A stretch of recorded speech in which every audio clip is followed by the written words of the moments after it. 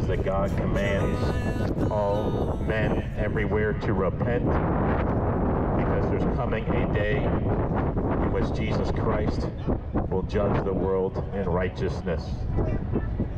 Are you ready to stand before God? If you died today, are you prepared to give an answer for your life? Scripture says he will open the books of your life and will judge you according to what is found therein. Jesus said, behold, I come quickly.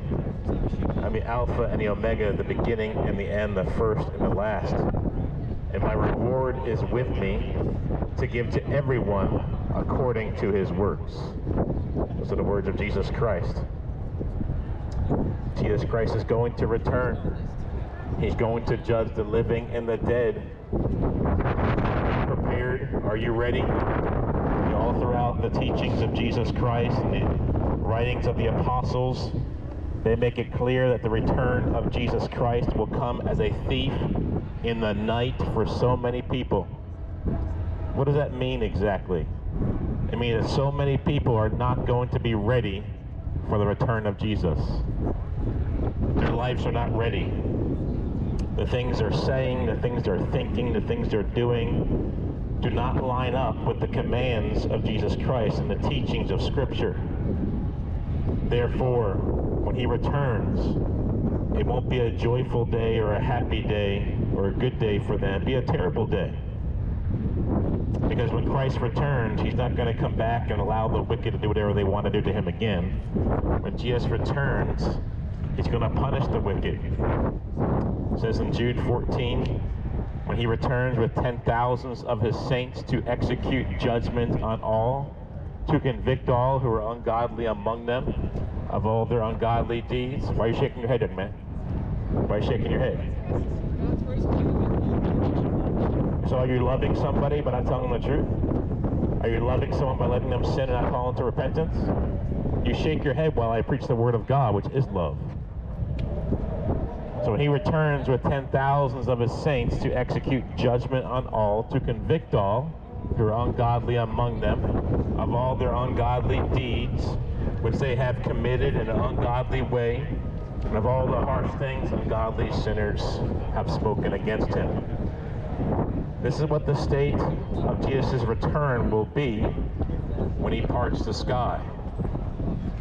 When Jesus returns, it won't be a grace day or a forgiveness day. It'll be a judgment day. God is going to deal with people in truth. Jesus is the truth. He will deal with you in truth, according to how you've lived your life, according to the words that have come out of your mouth, according to the things you've thought about. Jesus Christ is calling you to repentance. He commands all men everywhere to repent. Well, mankind, man, calls all men everywhere to repent, because there's coming a day in which he will judge the world in righteousness. Scripture says that the wages of sin is death, but the gift of God is eternal life through Jesus Christ our Lord. And Jesus Christ, he offers you eternal life, but you must receive it on his terms, which is repentance of sin and faith, childlike faith in Jesus Christ, turning from all your sins, forsaking your sins, whatever they may be, drunkenness, sexual immorality, drug use, lust. All these things are sins in God's eyes. Covetousness. God is calling you to repentance of all your sins. And there's no good reason to continue to be a sinner. Sin puts you in great danger. Sin is going to cost you your soul in the end. But God is offering you a place of pardon, a place of forgiveness and mercy today through Jesus Christ, who died for you on the cross and then rose again on the third day, defeating death. And this same Jesus, who was born in a manger, born in a humble place as a child of a virgin, the same Jesus Christ who allowed wicked men to cause him to suffer, the same Jesus Christ will cause the wicked to suffer when he returns. And no shaking of heads, no mocking, no scoffing will be done on that day. You know, Jesus Christ talks about these things. The scripture talks about these things, that scoffers and mockers come in the last days walking according to their own lust. So when you mock and scoff the scripture, when you mock and scoff the teaching of the Bible, when you mock and scoff the gospel of Jesus Christ, it's a sure sign you're in trouble. For the preaching of the cross is foolishness to those who are perishing, but to those of us who are being saved is the power of God unto salvation. So why did God make it this way? Why did he make it such a way that the only way someone can be saved from their sins, delivered from hell, cleansed from their condemnation and guilt, is through this man dying on a Roman cross almost 2,000 years ago? Why did God make it that way? It seems like foolishness to the natural mind. That's precisely why he made it this way, because it requires humility on your part to come to it. It requires humility on your part to receive this man who died for you on the cross. It takes humility on your part to stop the things that don't matter, all the things that are nonsense and don't matter in light of eternity. It takes humility on your part to say, yes, I will follow this man named Jesus, this Jewish man who almost 2,000 years ago now died on a Roman cross. Man, right here. Got me. That's yours? Yeah. Amen, bro. Yeah, you see. There's God. So it takes humility. God has set it up in such a way because he loves humility. He despises pride. It's one of the things that he hates in Proverbs 6. Even a prideful look, a haughty look, Scripture says God hates. But God opposes the proud and gives grace to the humble. And that's just the main thing for most people. They won't humble themselves. They won't put aside their pride. That's why the preaching of the cross is foolishness to them, a stumbling block to them.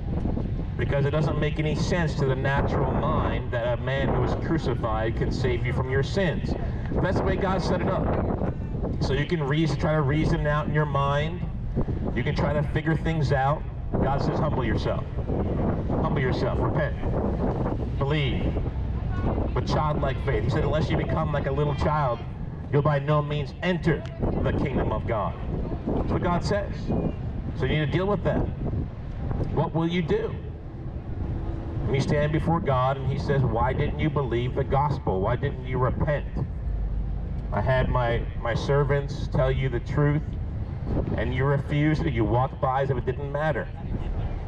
You know, it comes to eternity. This game today, this Atlanta United football soccer game will not matter in light of eternity. The scores, people who score, all the saves there are, will not matter when you get into eternity. It will not matter on Judgment Day, the end of this game.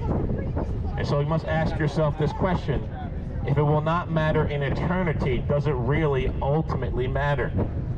Not that it's a sin to go to a soccer game or anything like that, but the fact is, the things that really matter, where is your focus? The focus of your life, is it upon things that really matter? Jesus, eternity, sin, salvation, the gospel, or upon things that don't matter like sports and hobbies and things that really ultimately are a waste of time? Where is your focus? So the scripture says, see then that you walk carefully, not as fools, but as wise, redeeming the time because the days are evil. God is calling you to redeem your time. And if you redeem your time properly, redemption will come into your life through the Lord Jesus Christ. But if you're a sinner and continue in your sin, all that's left for you is the judgment and wrath of God. God is not pleased with sinners.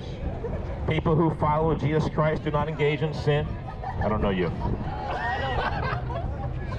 People, Jesus, brother. yeah, I can tell you're a mocker. That's what I can tell. Mockers and scoffers won't inherit God's kingdom. Is that your IQ? Yes, Jesus Christ is calling you to repentance. You won't be able to mock Jesus Christ on Judgment Day. When he returns, you won't be able to mock Jesus Christ. You won't flip him the bird. You won't put out your hand to shake him in a mocking fashion. Jesus Christ is going to deal with you in truth. Scripture says that he will send out his angels and they will gather out of his kingdom all things that offend and those who practice lawlessness, and will cast them into the furnace of fire. There will be wailing and gnashing of teeth. Then the righteous will shine forth as the sun in the kingdom of their Father. He who has ears to hear, let him hear. Do you see the separation between those who are righteous and those who are not righteous? There's a separation there by the Lord Jesus Christ between those who are righteous and those who are not righteous. And if you're not righteous, you'll be left outside the kingdom, be cast into the furnace of fire, where there'll be wailing and gnashing of teeth. But the righteous will shine forth as the sun in the kingdom of his Father. He who has ears to hear, let him hear. Hear the word of God. Believe the word of God. It's amazing to me that people are still wearing muzzles. All the things that have been done, people are still walking around with their muzzles on their face. They'll go put a muzzle on their face to go to a basketball game last night or go to a soccer game today. They keep moving the goalposts. 2 weeks to flatten the curve. And then you got to stay in your home for months. And then you got to lose your job. And then you got to put a mask on. You can't breathe. If you don't put a mask on, you won't be able to buy stuff. You won't be able to eat. And then we'll get the vaccinations rolled out. Once the vaccinations are rolled out, then you won't have to wear a mask anymore. Oh no, sorry, you still have to wear a mask. And the people who have vaccinations are still spreading the disease. Great, man. So great. They're still spreading the disease. Lots of delusion, lots of deception. People need to wake up. You know, we have a right, an inherent right to breathe. We have an inherent right to our own health, to make our own choices. But these things are, these kind of things are going to happen. In the end, the scripture talks about the mark of the beast system being employed, that if you do not take the mark of the beast, you cannot buy or sell. It's coming. These are precursors to prepare you to surrender your life for comfort, surrender your life for necessities.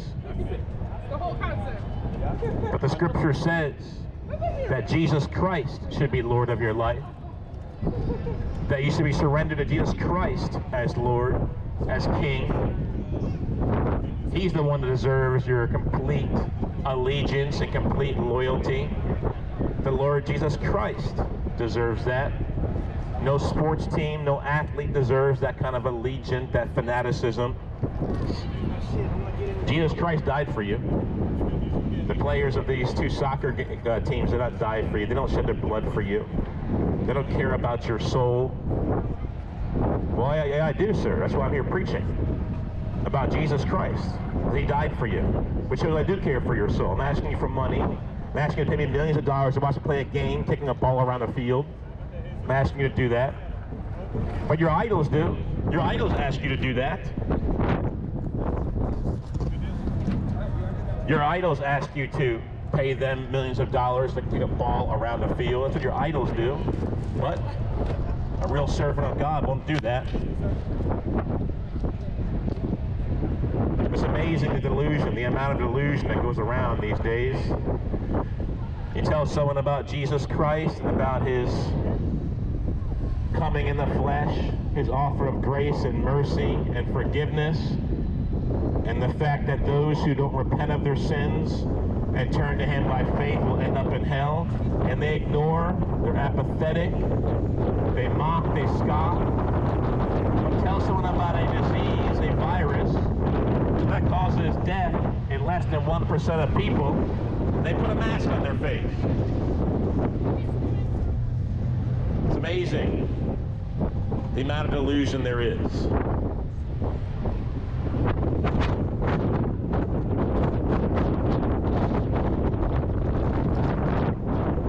Don't deceive yourself. The Bible says in the last days, great delusion will come. The Spirit expressly says that in latter times, some will depart from the faith, giving heed to deceiving spirits and doctrines of demons, speaking lies and hypocrisy, having their own conscience seared with a hot iron. See, there's demons, there's spirits who are looking to deceive you, delude you. Besides the world around us and all the agendas involved in the world around us, there's demons who look to deceive, because demons are just like Satan himself. They come to kill, steal, and destroy. They don't care about your life.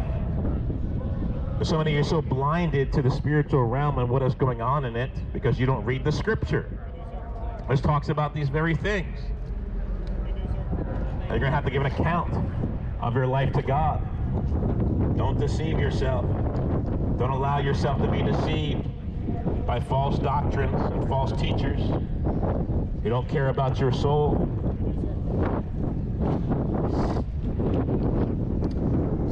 The main thing you should be concerned about throughout your whole life, whether today or tomorrow or the rest of your life, is this man named Jesus. All of history points back to him. All of history before him pointed towards him. He's the Son of God. He's God in flesh. He's Emmanuel, God with us. He's the Alpha and the Omega, the beginning and the end, the first and the last. The Father has given him the name above every name. At the name of Jesus, every knee should bow, and every tongue confess that Jesus Christ is Lord. Jesus says of himself, I am the way, I am the truth, I am the life. No one comes to the Father but by me.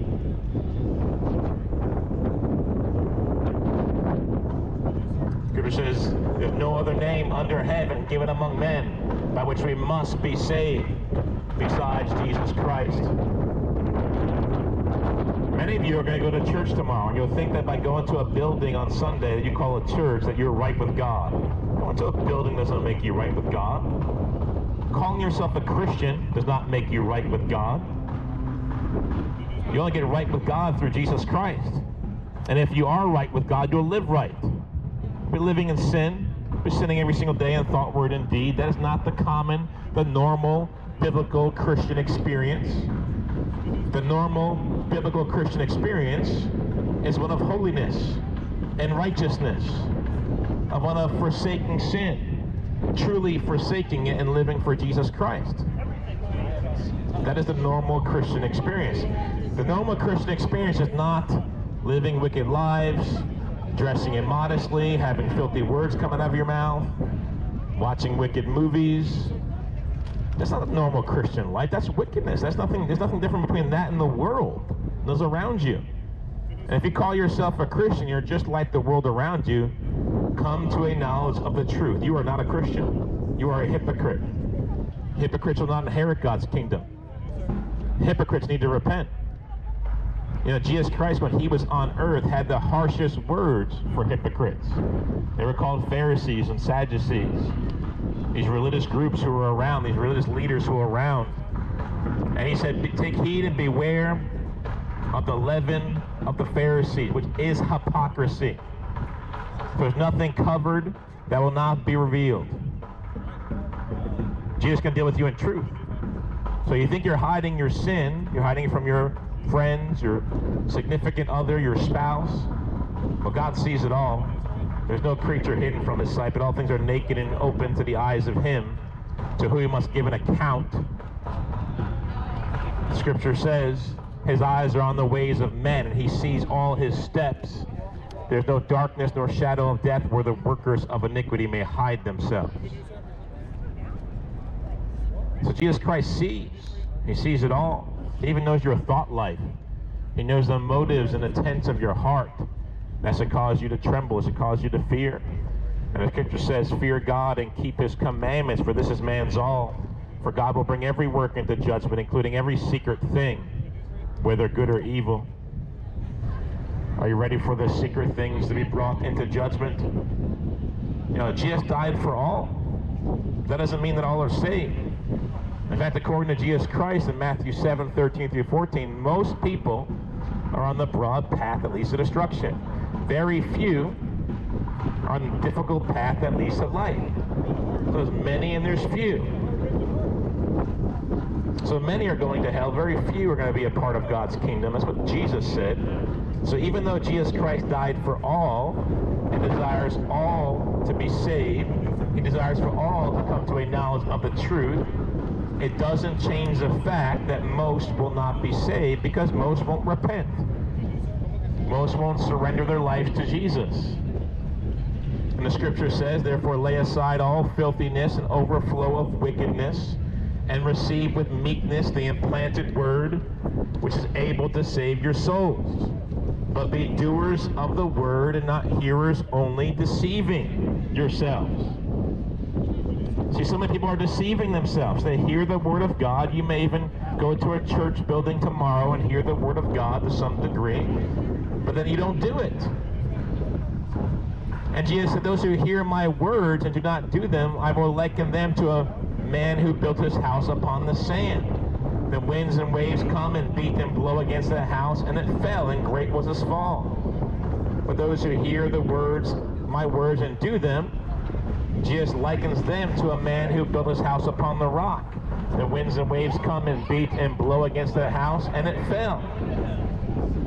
So Jesus makes a distinction between those who hear his words and do them, and those who hear his words and do not do them. That's the distinguishing factor. In fact, the more you hear the word of God, and the less you obey the word you do hear from God's word, the greater judgment you will have. The more responsible you are for what you know. And God will judge you for what you know. So get right with God. Repent of all things you know you should not be doing or engaging in. Turn to Jesus Christ by faith and begin to do all the things he's called you to do. This is the word of God towards you. And if you don't do it, there'll be no laughing on Judgment Day. No smiles for the wicked on Judgment Day. Just the wrath of God. And the wrath of God is just. It is fair. That's why God is choosing to deal with those who refuse to repent, who refuse to give their lives to him and go about their lives their own way. If I were to ask you just one question, it would reveal a lot about you. Who told you to come here today? Me. See, well, Jesus isn't your Lord. That's it right there. Jesus is not your Lord. He's not ruling and reigning in your life. Not telling you how to use your time. Not telling you how to use your money. Telling you how to spend your life. If Jesus Christ is not the one who does those things, then you're in charge and you're Lord of your life. And here's the problem. You're not qualified. You're not qualified to be Lord of your life. Only Jesus Christ is qualified to be Lord of your life. He is the King of kings. He is the Lord of lords. You know, if someone's going to control my life, I want to be someone who is the wisest, the smartest, the most powerful, the one who loves me. That's Jesus. He's the only one that's qualified to be the Lord of your life. Who makes the big decisions in your life? Who decides where you work, where you live, who you're married to, who you're in a relationship with, how you raise your children? Who makes those decisions? You? Well, it should be God. It should be God's word making those decisions, because God is all wise. You know, Jesus came to give you life and life abundantly. The devil comes to kill, steal, and destroy. Drunkards will not inherit God's kingdom. Drunkards will end up in hell. Well, you don't have to go there, sinner. You can repent. Well, Catholics will go to hell most times, yes, because they don't know Jesus. I was a Catholic at one point in time, and I repented and got right with God. God wants you to repent as well. The Pope won't help you on Judgment Day. He will not stand in your place and you know, make a case for you and be your lawyer. Mother Mary will not help you on Judgment Day either. Praying the rosary will not help you. Going to confession to tell some priest the things you've done is not going to help you. You confess your sins to God. Scripture says, he who covers his sins shall not prosper, but whoever confesses and forsakes his sins shall find mercy. God wants you to have mercy.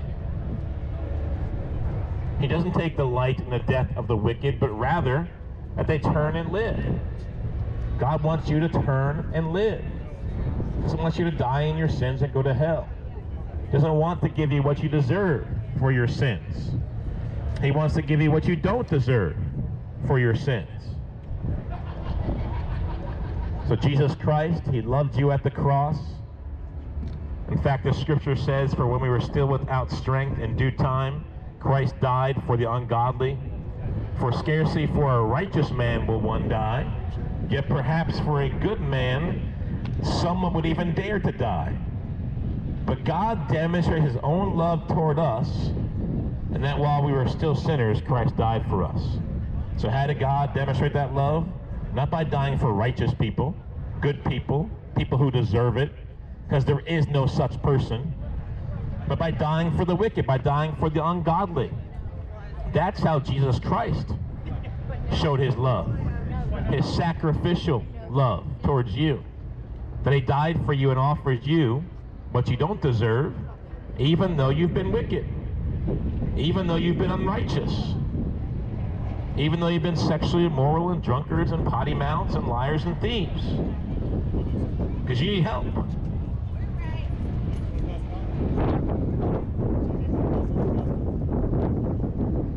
Yeah, if you're really right with God, you'll care about the state of those around you. How can someone with eternal life not care about others having it? That's the most selfish thing you could do. To claim to have eternal life and not offer it to others is the epitome of selfishness. And what is the root of all sin? Selfishness. Selfishness. Because Jesus Christ said, if you want to come after me, you must deny yourself. Take up your cross. Yeah, that's what he said. And follow me. But you can say no. You can say no straight to hell if you don't repent. And then in like a fire, you're saying, why? Don't be shaking your head then, sinner.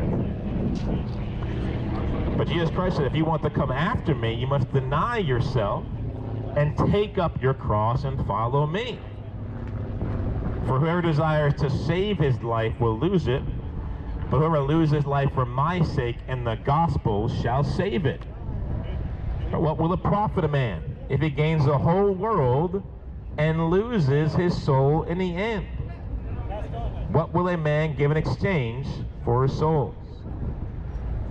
And then Jesus said this, if you are ashamed of me and my words in this adulterous and sinful generation, of you the Son of Man will also be ashamed when he comes in the glory of his Father with the holy angels. So when it comes to the Christian life, the Christian walk, we don't compartmentalize our life. Oh, I had someone say to me last night at the basketball game, oh, I go to church on Sunday and Wednesday. I'm going to the basketball game now. Well, as a follower of Jesus, my whole life revolves around following Jesus, spreading the gospel. Not around going to soccer games sometime and basketball games sometimes, and other times, maybe then I'll focus on Jesus. No, Jesus is my primary focus in everything I do, I say, where I go, how I spend my time, how I spend my money. He is my focus because he's Lord of Lords. He's King of Kings. He is my life. He gave me eternal life. He's given me life. He's shown me the way. He leads me. He guides me. He loves me. He's proven his love to me not just at the cross, but in so many other ways. By leading me and guiding me and providing for me, Jesus Christ. So if a Christian does not compartmentalize their lives, a Christian follows Jesus at all times, not just Sundays and Wednesdays, but on Saturdays, on Fridays. And those are the 2 days, Fridays and Saturdays, where sinners love to just sin it up. You can tell a lot about someone's life, but what they do on Friday and Saturday nights, or even Saturday afternoons, how they spend their time, who's directing their life, who's leading them in this life. You tell a lot about people by these things. Need to repent. Give up your sins. Jesus Christ said, go and sin no more. If you're a drunkard, that means this. Stop being a drunkard, turn to Jesus Christ, be sober. You know, if you're sexually immoral, having sex outside of marriage, repentance looks like this. Turn from sin, become pure, and follow Jesus. Turn in faith to Jesus Christ, who alone died for you on the cross, shed his blood for you. That's what repentance looks like. Repentance does not mean that you say sorry for something and keep on doing it. That's not what repentance looks like. Repentance means you're stopping it. You go and sin no more, as Jesus said, unless the worst thing happened to you. Won't be funny on Judgment Day. Make sure you post that picture everywhere, sinners. Post on Instagram. Let all your friends read the truth. So Jesus is the truth. Are you following Jesus today, or are you following a lie? Jesus is the truth. He's not one of the truths. He's not an optional truth. He is the truth. Who are you following today? The truth or lies? You know, when it comes to when I go to concerts and preach out in front of them, or I go to sporting events and preach out in front of them, I think this Bible verse from Romans 1 is very applicable.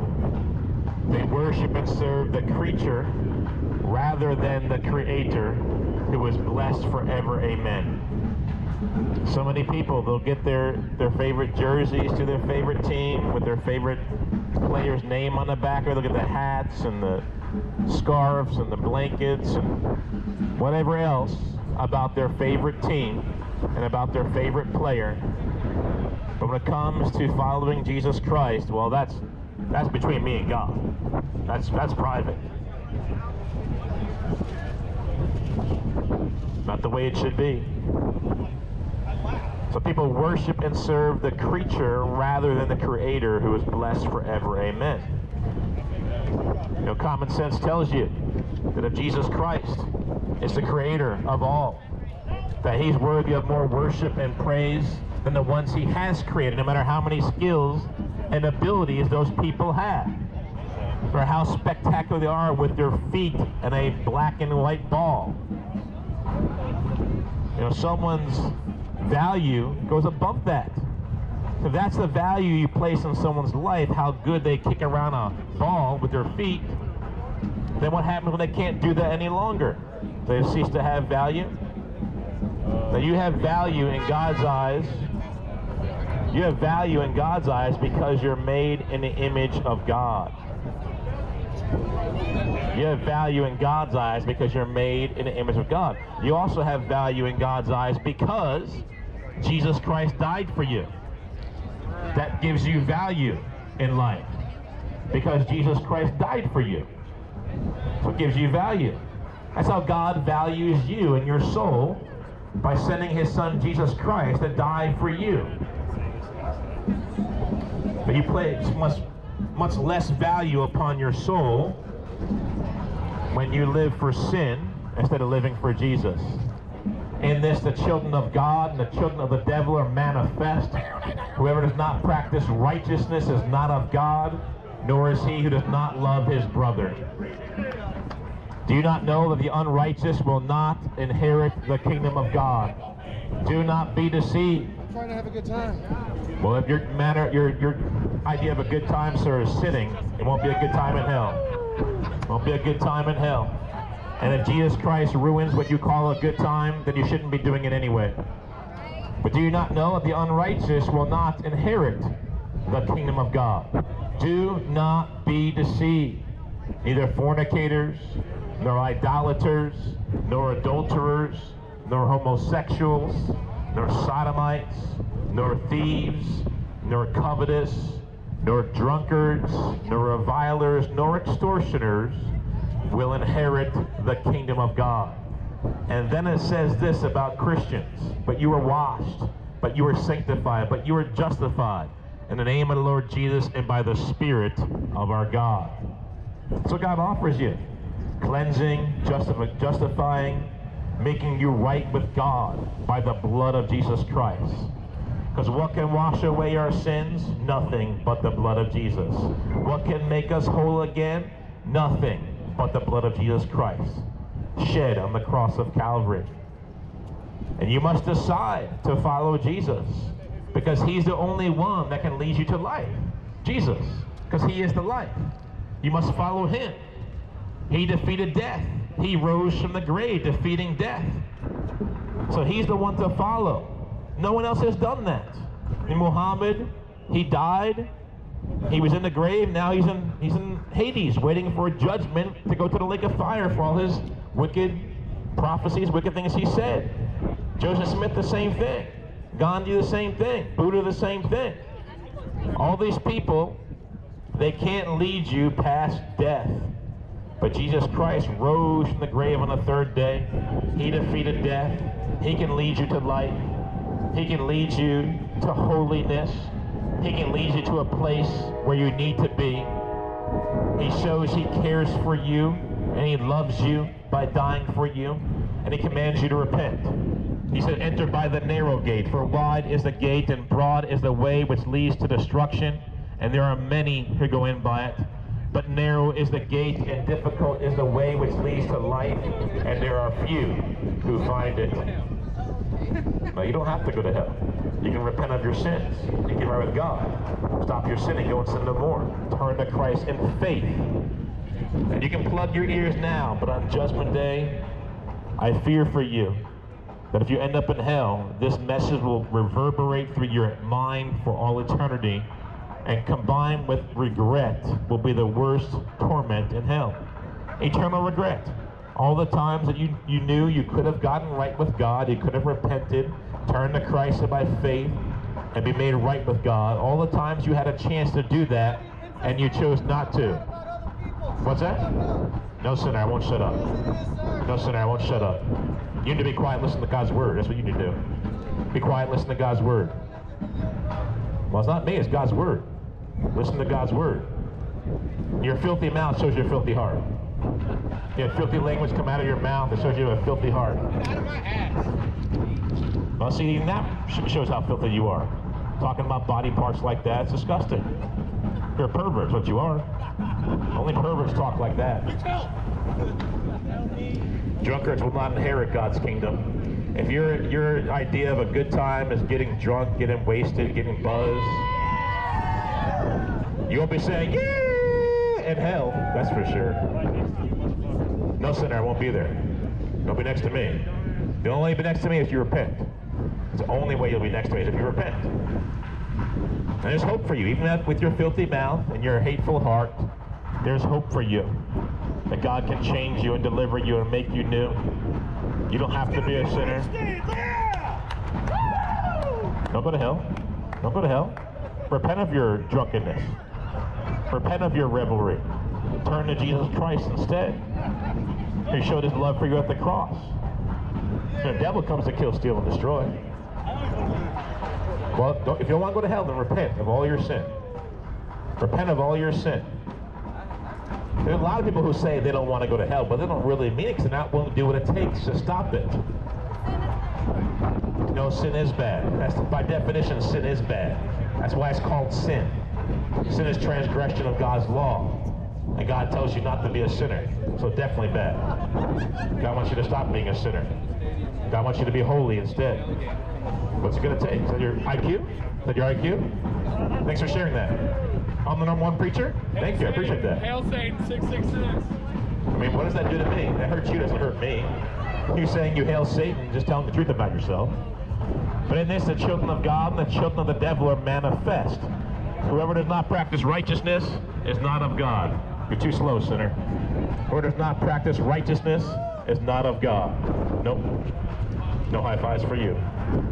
You've been denied. I might know who you are, man. I'll give you a high five. Oh, it's not showing the love of God because I won't give him a high five, but I don't even know who he is? Where do you get that in the Bible? Please show me the Bible verse for that. Not going to be able to, it's not in there. But the fact is, the scripture says, let little children, let no one deceive you. He who practices righteousness is righteous just as he is righteous. He who sins is of the devil, for the devil has sinned from the beginning. For this purpose the Son of God was manifested, that he might destroy the works of the devil. What's the works of the devil? Sin in your life. God calls you to repentance. Homosexuals and sodomites will not inherit God's kingdom. The prideful will not inherit God's kingdom. God opposes the proud but gives grace to the humble. If you have pride in your heart, whether it's about your sexual perversion or something else, God will not give you grace. There'll be no grace. Pride goes before destruction, and a haughty spirit before a fall. Stop acting like a woman. Act like a man. That's what God made you. God didn't make you to be a woman. He made you to be a man. Stop deforming what God made you to be.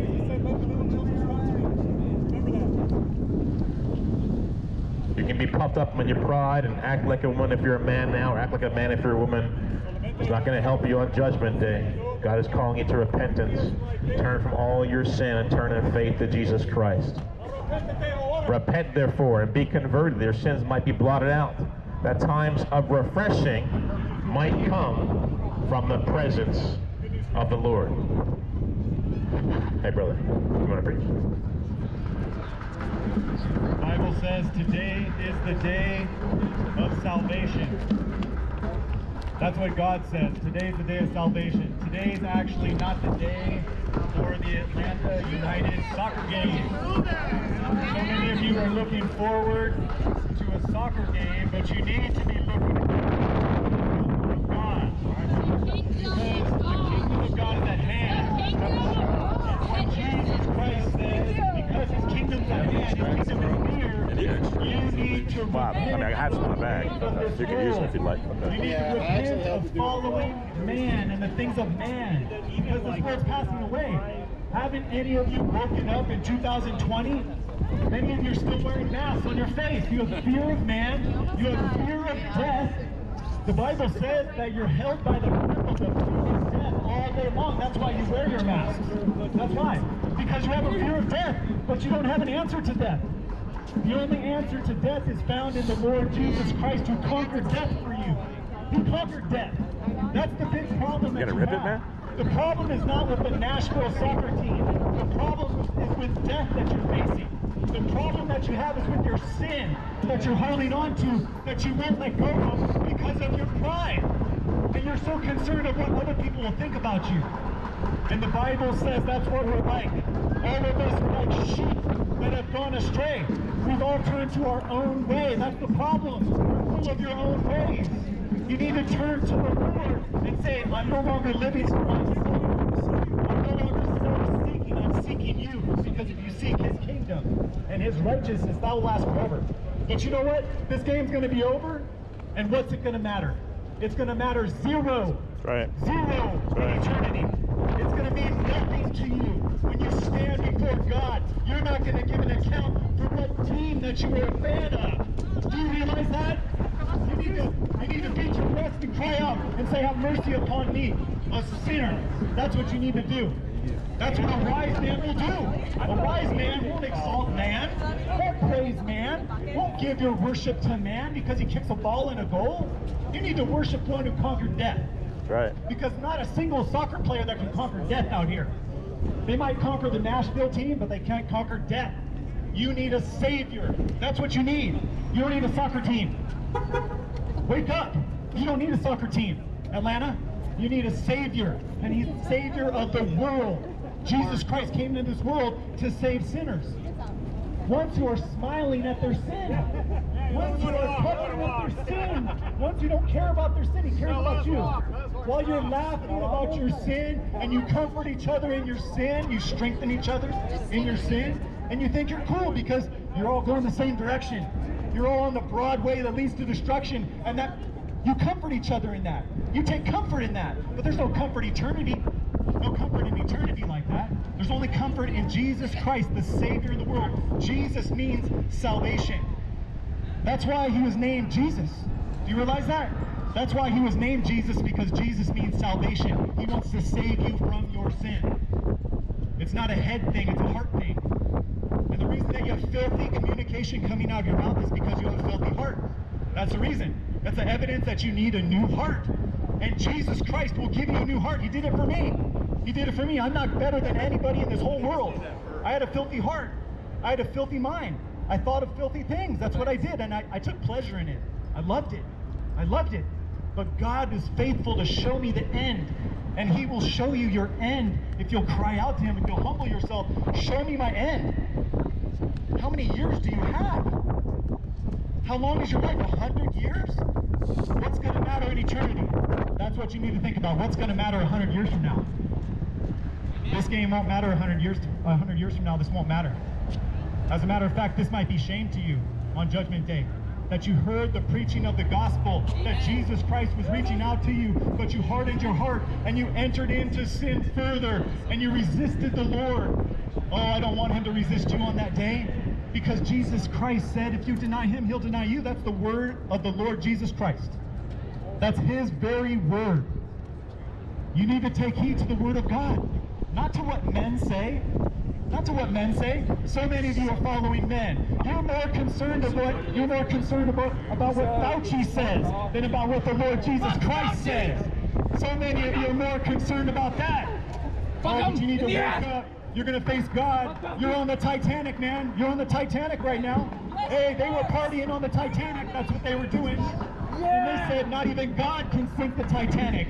What do you think about that now? Now that you know what happened to the Titanic, do you think that they were foolish? They were foolish to say God couldn't sink the Titanic, right? That's right. They were warned. They were heading into the icebergs, and you're being warned right now. You're heading into the Rock of Ages. You're going to give an account for your life, young man. You're going to give an account. And right now you're prideful. You better humble yourself, young man. God resists the proud. If you're prideful, you're going to be an abomination before God. That's what the Bible says. It's filthy before God. It's ugly before God.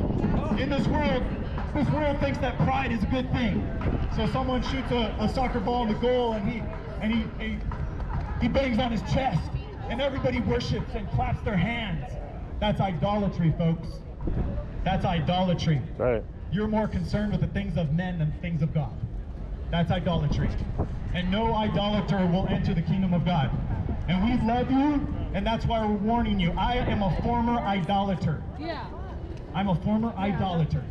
I worshiped men who could hit a baseball over the fence. I worshiped men who could shoot a three-pointer in a little basket. How foolish is that in the light of eternity, folks? God has put eternity in your heart. Humble yourself. Don't harden your heart against the Lord God today. How many days do you have left? How often is God going to plead with you and strive with you and reach out his hand to you, and you'll reject it? You need to fear the Lord. Fear the Lord and give him glory. Stop giving glory to man. Stop taking glory for yourself. Stop acting like you're a God, because you're not a God. You're just a man. And what is man that he is mindful of us? What are we that God is mindful of us? What have we done to deserve what Jesus did for us? Nothing but sin. Nothing but sin. That's the only thing we can take responsibility for, is our sin. That's it. That's all we have to give God, is our sin. Are you holding on to your sin today? That's all we got, baby. Yeah, that's right. You're holding on to your sin, huh? It's going to take you to hell. You better repent. You're doubling down. You're going down, down into hell, sir, if you don't repent. That's right. You need to repent, sir. And God is faithful because he loves you.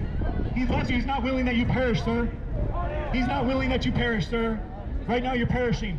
The Bible says if the preaching of the gospel is foolishness to you, if you smile at the gospel of what Jesus Christ did for you and dying a bloody, horrible death for you on the cross, and you smile and you continue in your drunkenness, you're perishing right now. That's what the Bible says. You're perishing. Yep, you're perishing. It's out of your own mouth, sir. Yep, every idle word a man speaks, he'll give an account for it in the day of judgment. That's the word of the Lord Jesus Christ. So remember that. Remember that. Those words that you said, I hope you repent, that those won't come out on Judgment Day to haunt you for all eternity, sir. All eternity. Because Jesus Christ is coming back with 10,000s of his saints. He's coming back. His kingdom is near. He's coming with 10,000s of his saints to execute judgment on all. You can read it for yourself in the book of Jude. He's going to judge all the foolish things, all the harsh things that sinners have said against Jesus Christ. In Jude, he's coming back. It says he's coming to judge all that. Do you realize that? All you're laughing at Jesus, so many laughing at Jesus. So many laughing at Jesus. But what has he done for you? What has he done for you? He died for you? Are you willing to die for him? Are you willing to die for Jesus? So many acknowledge Jesus, that he died for you, but are you willing to lay down your life for him? Because you can't have him unless you're willing to lay down your life for him. That's a fact. Jesus said, unless you pick up your cross and follow me, you're going to lose your life. Whoever seeks to save his life is going to lose it. If you keep your life and you say it's mine, it's not yours. It's not yours. You didn't make yourself. You didn't make yourself. You didn't knit yourself together in your mother's womb. Stop being so prideful and thinking that your life is your own. It's not your own. All souls belong to God. Your soul belongs to the Lord God. And you're going to give an account for your soul. And the soul that sins shall die. It's not just a physical death, it's eternal death. There's a second death, folks. You need to think about that. It's forever being separated from the love and grace and kindness of God. His kindness to you today. There's a blue sky, sunshine. You have breath. You have eyes that see color. You have taste buds that taste. Some of you are using your taste buds that God gave you for wicked drunkenness. God gave you your taste buds. You're going to give an account for it. You're going to give an account for everything you did. Every thought, word that you have done, you're going to give an account for it. Solomon, King Solomon, he was the richest man that ever lived. The richest man that ever lived. He had everything. King Solomon had everything. And after he had everything, he called it vanity. He said it was emptiness. Emptiness, vanity of vanities. At the end, he said this. What is the conclusion? Here's the conclusion. Fear God and keep his commandments, for this is man's all. That's the conclusion that King Solomon, who had everything in this whole world, and he tried everything, he said it was empty, and it's all going to be empty to you too. And none of you have the whole world.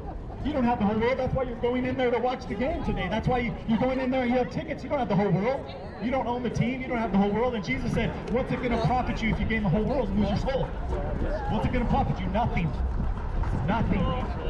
The time is fulfilled and the kingdom of God is at hand.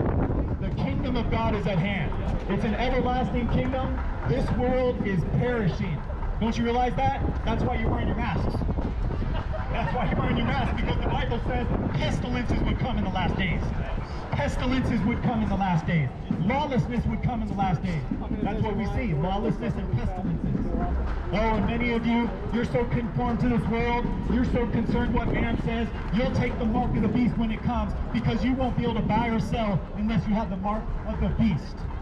And many of you, you're so in rebellion against God, you're ready to take the mark of the beast, and you're ready to obey the Antichrist. You're being conditioned right now. You're following each other. You're doing whatever the government tells you to do. And when the government comes under Antichrist rule, if you don't repent and put your faith in Jesus Christ, you're going to take the mark of the beast. And the Bible says in Revelation chapter 13, there is no rest day and night forever and ever for those who take the mark of the beast. You need to wake up. You need to wake up, and that's what we're here to do. We're to wake you up out of a sound sleep. The Bible says, awake, you who sleep, and rise from the dead, and Christ will give you light. Jesus Christ is the light of the world. The light came in this world. He came into this world to show us our darkness. And Jesus said, he who follows me will not walk in darkness. If you're walking in darkness, don't deceive yourself. Don't think you're right with God because you go to some building on Sunday. You're not right with God because you go to some building. Wake up. Wake up. You're not right with God because you go to a building on Sunday. You're right with God if you come. What am I thinking about, sir? Trump laws. Anybody think that man is God? No. He's a liar. He's a liar. Let every man be a liar and God be true. So if anyone says, I'm God, he's a liar. Because you're made in the image of God. You didn't make yourself. And the fool says in his heart there is no God. That's what the Bible says. Is that you? The Bible says the fool says in his heart there is no God. Is that you? Is that you? I have God. They're not soccer. You have God in your headlock, sir. You have him in your back pocket. You're deceived. You're deceived. He doesn't have you, sir. You need to humble yourself under his hand that he might lift you up out of your horrible pit of sin. And there's no pit so deep that he won't save you out of it. You're in a deep pit, sir. You know it. You know it. You're with your friends in sin. You're with your friends in sin, so you comfort each other and you strengthen each other in your sin. You think they're cool. But hell is hot. Hell is very hot. The Bible says in Mark chapter 9, it's an unquenchable fire. Unquenchable fire. That's what Jesus Christ said. And we're warning you, you're headed there. An unquenchable fire. And there's weeping and gnashing of teeth in the lake of fire. And you're going to be ashamed. You need to be ashamed of your sin right now, sir. Be ashamed of your sin today, that you're not ashamed forever in eternity in hell. What did he bring? What did I tell you to bring? That's the good news. We're warning you. We got to tell you the bad news too. Unless you repent, you're going to perish. Jesus said you have to become like a little child to enter the kingdom of God. Yes, he said you have to become like a little child. That's right, because you have to become innocent again. You have to become, I know you are. I know you are filthy like a pig rolling in the mire. That's right. But Jesus Christ can make you a new creation. You don't have to be a pig anymore. You don't have to be a sinner anymore. He can wash you and cleanse you and make you new, a brand new creation. What a wonderful hope. Oh, are you tired of putting your hope in man? Are you tired of putting your hope in the government of man? Anyone tired of that yet? Very tiresome following man. But Jesus Christ said, come to me and take my yoke upon you. My yoke is easy, my burden is light, and you'll find rest. Jesus will give you rest. Jesus loves the little children. That's right. Lord bless you. Lord bless you. Some little children, the children are wiser than you hard-hearted adults. The little children are soft. They have soft hearts. And that's why Jesus said you have to be born again. You must be born again to enter the kingdom of God. You have to have a supernatural birth.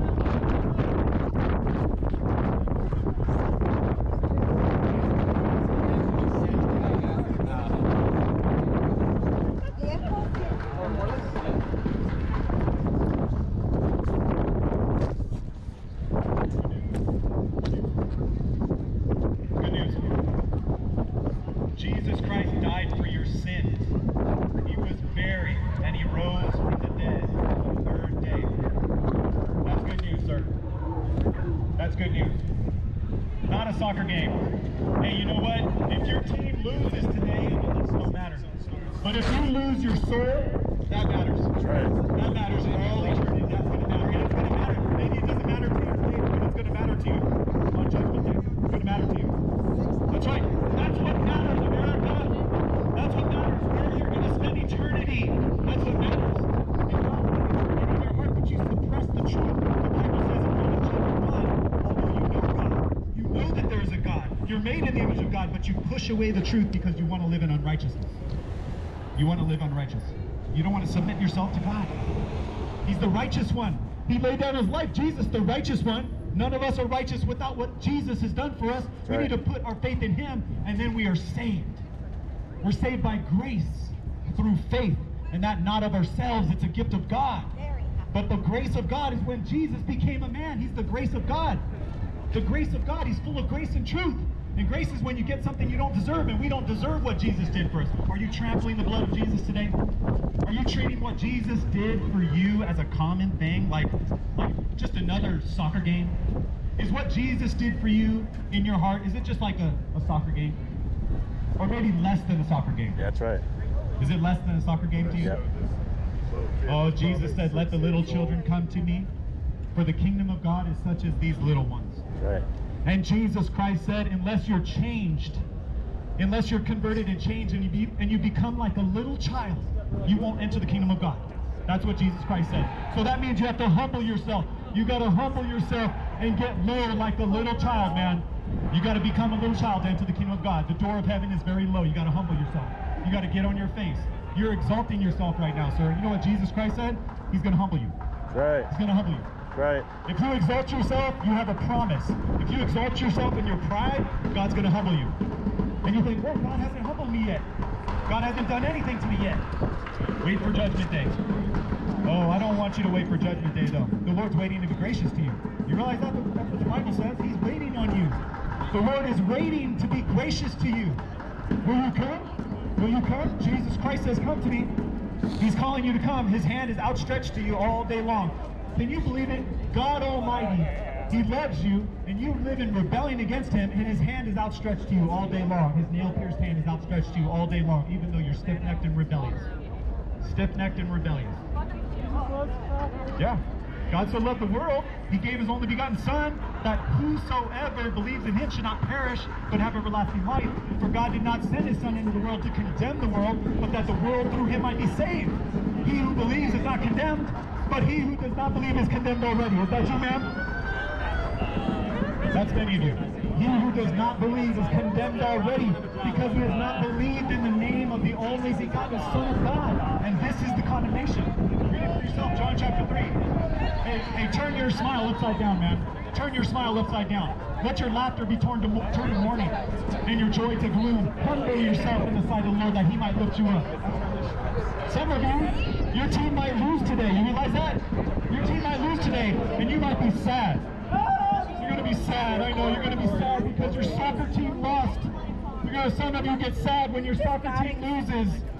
Yes, and you think about it, and you replay it, and you think, oh no, if he would have only done this, if he would have only passed to him, and if he would have scored then, we would have won. You need to think about your soul that way. That's right. I don't want you to be on Judgment Day thinking, well, no, if I would have listened to those preachers, if I would have repented, if I would have had godly sorrow, not sorry that my soccer team lost, but sorry that I've sinned against God in the light of his love for me on the cross. And repented. Soccer is God's favorite. Oh, the Bible says that on Judgment Day, many are going to rise. There's a resurrection day coming. When you die, that's not the end of it. That's not the end. You need to know that when you die, it's not over. There's a resurrection day.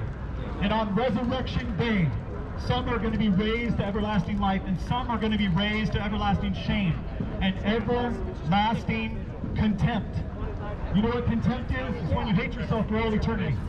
Everlasting contempt.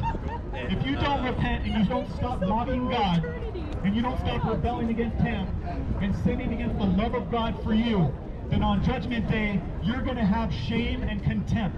That's what it says in Daniel chapter 12. You can read it for yourself.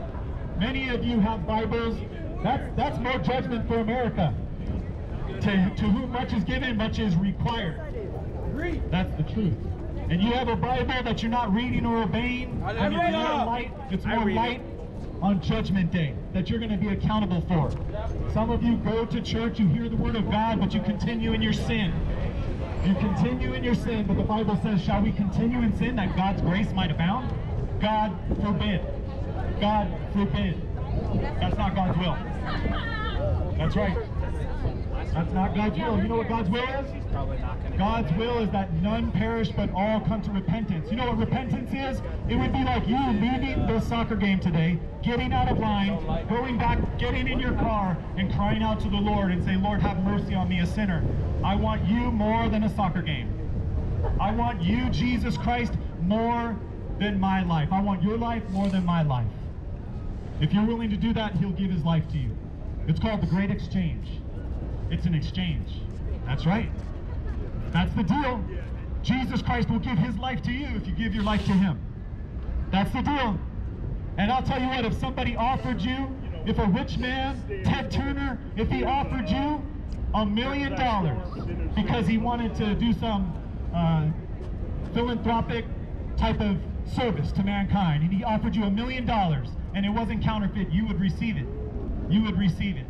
But Jesus Christ is offering you his very life and you reject it. You reject it. But if someone offered you $1 million and he said, you just have to give me $1 and I'll give you $1 million, you would do that. In a heartbeat, you would do that. Because many of you just love money. You love money more than God. Whatever you love more than God, that is your God. That is your God. Whatever you serve and listen to more than God, whatever you pay attention to more than God, that is your God. And everybody has a God. Everybody has a God. You all are serving a God today. Whatever it is telling you what to, you know, who told you to go to the game today? That's right, because you are your God. And you tell yourself what to do. For most of you, you are your God. You are your Lord. And you tell yourself what to do, right? That's right. It's your confession that you think you're God. And you're in control of your own life. But when you die, all control will be taken from you. It's all going to be taken from you. You need to give up control today. Surrender.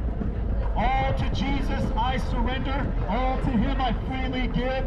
Sin has left a crimson stain. He washes it white as snow. Jesus says, come, let us reason together. He's reasonable. The Lord will reason with you. If you'll humble yourself and you'll come to him and say, oh Lord God, it's hard. The sin in my life, it has a hold on me. I don't want to live in sin anymore.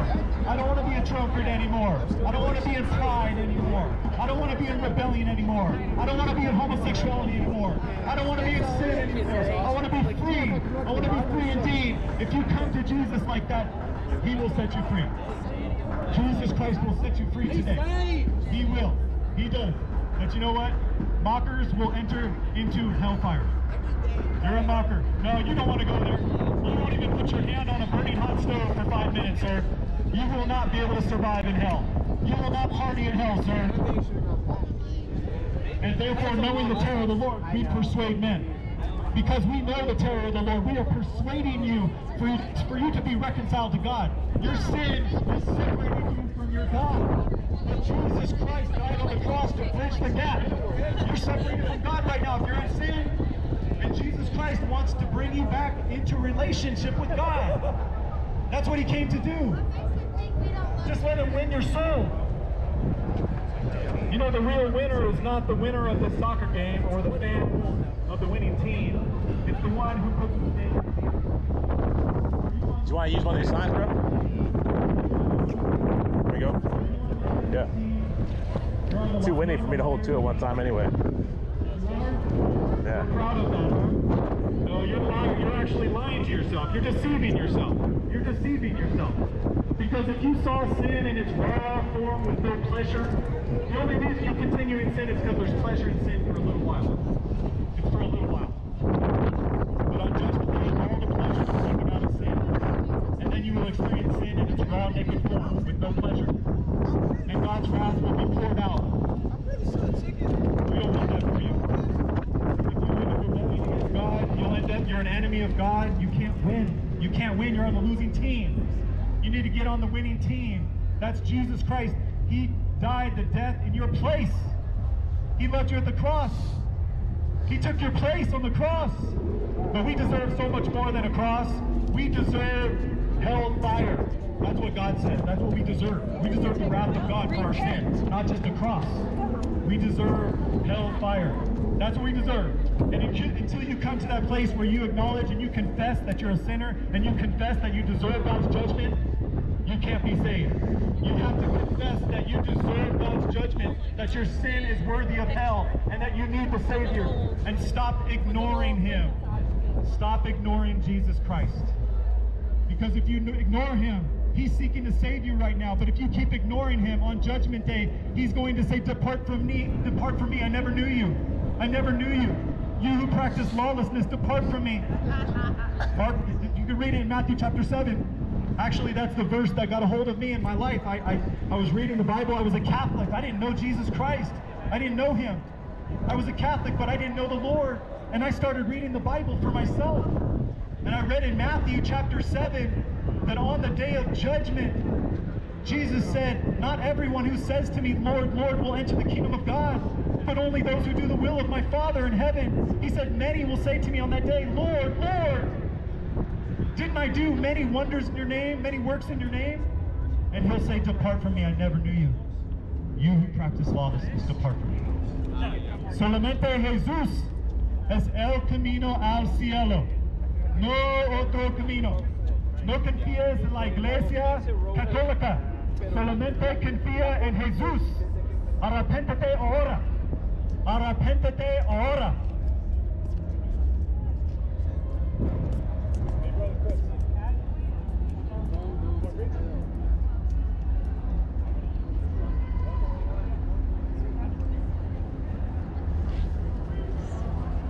Hey, Chris, if you want, I can put one speaker over here and I can stand next to it.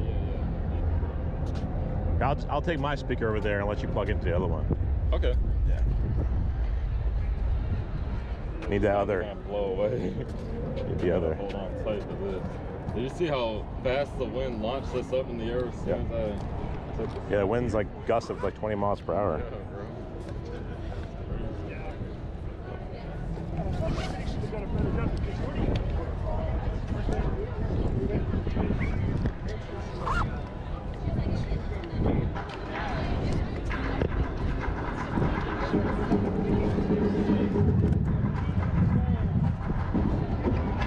The Bible says that it's appointed once for man to die, and then after this, the judgment.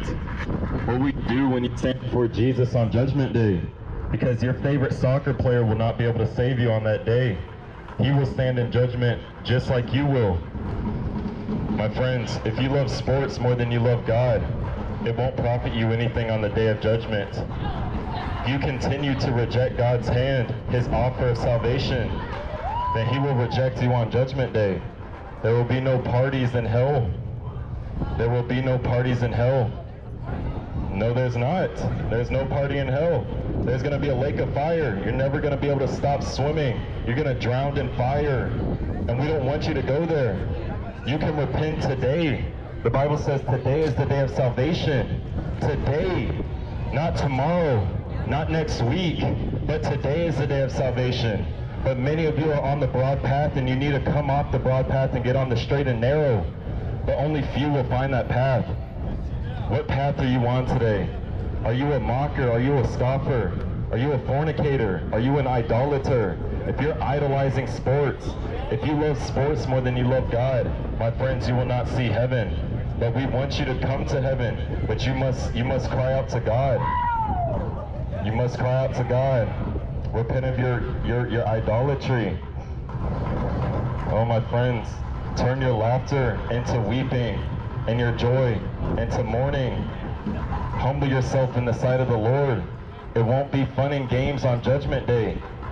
It will not be fun and games on Judgment Day. If you love your sin, you need to repent. If you're in sin, you need to repent. I don't think I'm better than you, but the difference between a sinner and a saint is a sinner is someone who is living in darkness and practicing darkness. But someone who is a saint has turned from their darkness, and turned to God's light. Repent. Repent. Turn from your drunkenness. Turn from your idolatry. Many of you would say that God loves you, but do you love God? Because Jesus himself says, if you love me, you will keep my commandments. So examine yourself. Do you love God? Because it's not a one-way relationship, it's a two-way relationship. Try that in a marriage. If you just have a one-way relationship in your marriage, it's going to fail. And if that's the same thing with God and you, it's going to fail on Judgment Day. My friends, it's a two-way relationship. God so loved the world that he gave his only begotten Son, that whoever believes in him should not perish, but have everlasting life. So he loved you so much that he gave his only begotten Son to suffer and die. But what are you doing now? What are you doing now? Do you love Jesus? Do you love Jesus? Are you obeying him? Have you turned from your sin? Have you been born again? Oh, my friends, have you been born again? Many people claim all day that they've been born again just because they've been baptized. But that's no indicator of being born again. When you become born again, you'll have all new desires. You'll have a desire to read God's word, to live holy, to live righteously, because the grace of God will teach you to live that way. The grace of God is not just a free ticket to sin all you want. Because in Romans 6, it tells us that should we continue in sin that God's grace may abound? God forbid. How shall we that are dead to sin? This is talking about Christians who have been born again. How shall we that are dead to sin live any longer therein? Oh, my friends, many people are carrying each other on in their sin, but we're trying to pull you off the broad path that's leading you to hell. But my friends, we can't force you to love Jesus. We can't force you to repent. You must do it out of your own free will. Your own free will. You have the free will to turn from your sin or to continue in it. But it's up to you. It is up to you, my friends. What will you do with such a great offer of salvation? Will you continue to ball it up and throw it in the trash? Or will you accept it? Will you realize that you're a sinner and that you need Jesus, that you need to turn from your sin? Jesus said himself that he's not come for the righteous, but sinners, to call sinners to repentance. Are you self-righteous today? Do you believe that you're better than God, that you don't need God in your life? Do you believe that? Because if you do, the Bible says that God has not come, that God resists the proud but gives grace to the humble. So if you're prideful, my friends, it's going to do you no good. God will resist you. But if you humble yourself and realize your need for Jesus, His grace. What'd you say? Read the Bible. It says God resists the proud. That's a prideful statement right there. God will resist you if you're still in your sin. But if you humble yourself and you want to come out of your sin, He will give you grace. You must humble yourself in the sight of the Lord, and He will lift you up. The Bible says if you love this world more than you love God, the love of God does not abide in you. The love of God does not abide in you. Does the love of God abide in you? Many of you would say yes. That's wickedness. You need to turn from your lewdness. Yeah, you damn right. You need to turn from your lewdness. Turn from your fornication. Turn to Jesus Christ. Yeah, you may like fornication, but the Bible says sin is only pleasurable for a season. It's only pleasurable for a season. And when you die, it won't be pleasurable anymore. And that's what we're trying to get you to realize, is that this sinful world, it will not be pleasurable when you die.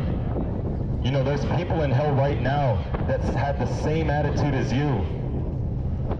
My friends, they live the best life now, and now they're living the worst life forever. They're living the worst life forever. Oh, my friends, come to Jesus. This is the cry in our hearts today, to see you come to Jesus. Every idle word you speak will be held accountable. Anything you say against God, if you blaspheme His name, it will all be held accountable against you on Judgment Day. Anything you say or do to us doesn't affect us. We humble ourselves to preach the word because we want to see you saved. We don't care what you can do to us. In fact, the Bible says that the fear of man is a snare, but those who put their trust in the Lord shall be saved. So we put our trust in God, and we don't fear what man can do to us. We fear what God can do to us. We don't fear what you say or what you can do, because we fear what God can do. We put our trust in God, and we're saved. The Bible says that no weapon formed against us shall prosper. Anything man can do to us, oh, my friends, God can do much worse. And He will do that to sinners if they don't repent. Why fear man? Many of you don't want to accept Jesus because of what your friends and family think of you.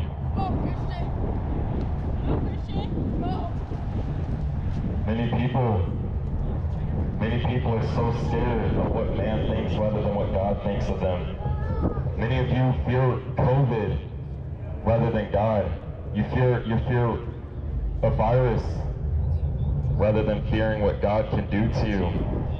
But you know, those who try to save their lives will lose it, the Bible says. And those who lose their life for Jesus' sake shall find it. Have you forsaken everything in this world? Have you forsaken sin and come to Jesus to find eternal life? Because only Jesus Christ can give you abundant life, eternal life. You know, the Bible says that it's appointed once for man to die, and then after this, the judgment. So as soon as you die, you will be awaiting judgment. You wouldn't even want to ask for forgiveness because your sin is ever before you. You can't ask for forgiveness in hell. That's why mercy is today. That's why God's arms are stretched out wide today. He wants every one of you to come to Him by repenting of your sins. After all, that's God's will, that none should perish, but come to Him, that all men everywhere come to Him by repenting of their sins. Don't be deceived. The Bible says, do not be deceived. Be not deceived. Neither fornicators, nor idolaters, nor adulterers, nor effeminate, nor homosexuals. See, that's a big one. A lot of people think it's hateful to warn people that they're on their way to hell. You got to turn from your sin. It won't be fun and games on Judgment Day. You're on the broad path now, but you can be on the few, the straight and narrow path today, which only few will find. It's crazy, man. If you're a professing believer and you think that your church attendance will get you into heaven, oh my friends, you're in for a rude awakening if you die that way. This is why Jesus, he says that you must be born again. You must be born again.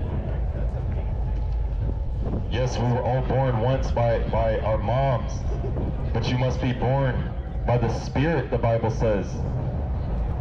By the water and Spirit. When you come to God, there must be an inward change and an outward change. Your entire countenance must change.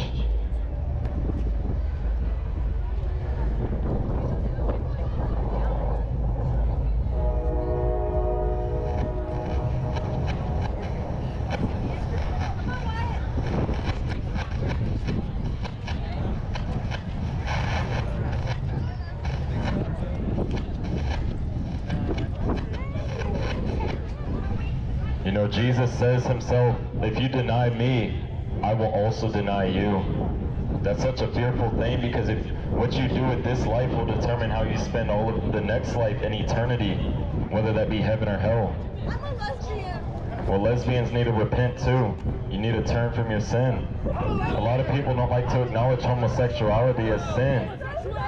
But sin is what will separate you eternally from God.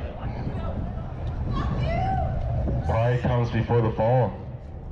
Pride comes before the fall. Pride comes before the fall, my friends. A lot of people like to say pride month, pride parade. But my friends, I'm going to Pride. You going? I like Pride. I'm going there to preach, yes. I pray that you repent. Pray that you turn from your sin. Homosexuals need repentance too. And homosexuals think that it's hateful to warn them of the judgment of God. But my friends, it's only love to tell you that you're going to hell, to turn from danger, the danger that awaits you. Picture repentance as a U-turn sign. You're on your way to hell now, and if you keep going, you're going to fall off to the pit, into the abyss. But there's a U-turn sign at the end of that road that's telling you to turn around. To turn around, to go to Jesus. But many people want to continue down that path because it seems so pleasurable. There's also a lot of procrastinators that want to procrastinate and play Russian roulette with their souls. I'll get right with God, you know, next year when I get old. Not even knowing if you have the rest of today. That's such a foolish thing. A foolish mindset to have.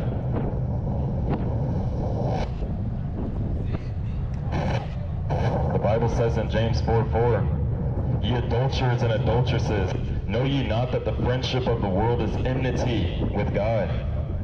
Whosoever therefore will be a friend of the world is the enemy of God.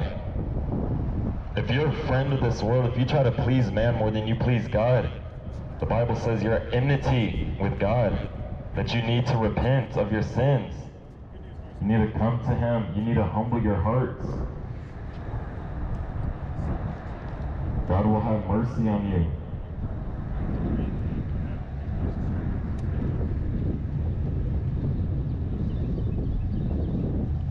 It's a ghost town now, wow. They must all be in there. Oh. Yeah, it started at 3:30. It's like 4 o'clock now. Okay. So there'll be some more straggling stuff from the MARTA, but it's probably going to be few and far between.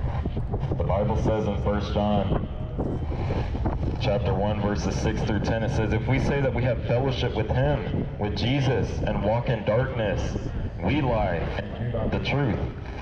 But if we walk in the light, as He is in the light, we have fellowship one with another, and the blood of Jesus Christ, His Son, cleanseth us from all sin. Have you come to Jesus, my friends? Have you been cleansed of all your sin? Because if you're still living in your perpetual sin, if you're practicing unrighteousness, the Bible says the unrighteous will not inherit God's kingdom. If you don't think you need to repent, you are self-righteous, you're guilty of self-righteousness. And Jesus says He's not come for the righteous, but for sinners. For sinners. To transform you from a sinner to a saint. But you must turn from your darkness and turn to His marvelous light. The Bible says to love not the world, neither the things in the world. If any man love the world or the things in the world, the love of the Father is not in him. The love of the Father is not in him.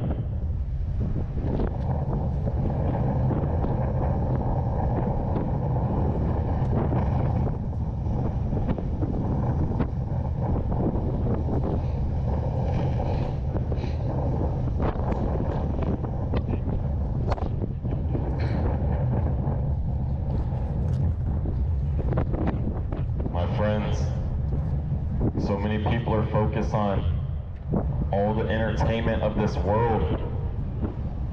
How to be entertained, the next best thing to entertain them. My friends, there's enough entertainment on this world to distract you all the way to hell. My friends, the devil has blinded you to blind you from what's truly important. When's the last time you thought about your soul and the condition that it's in? Your eternal soul that's going to last forever. How you live this life will determine where you will spend all of eternity. And we may look foolish to you, but the Bible says that if you think that this is foolish, my friends, you're the ones perishing. Those who are perishing think that the preaching of the cross is foolishness. Oh, my friends, it's not hateful to warn you of hell, that you need to repent of your sin, to avoid hellfire.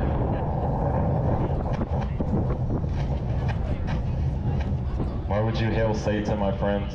Satan hates you, but Jesus loves you. Why would you give glory to someone who hates you and is distracting you all the way to hell?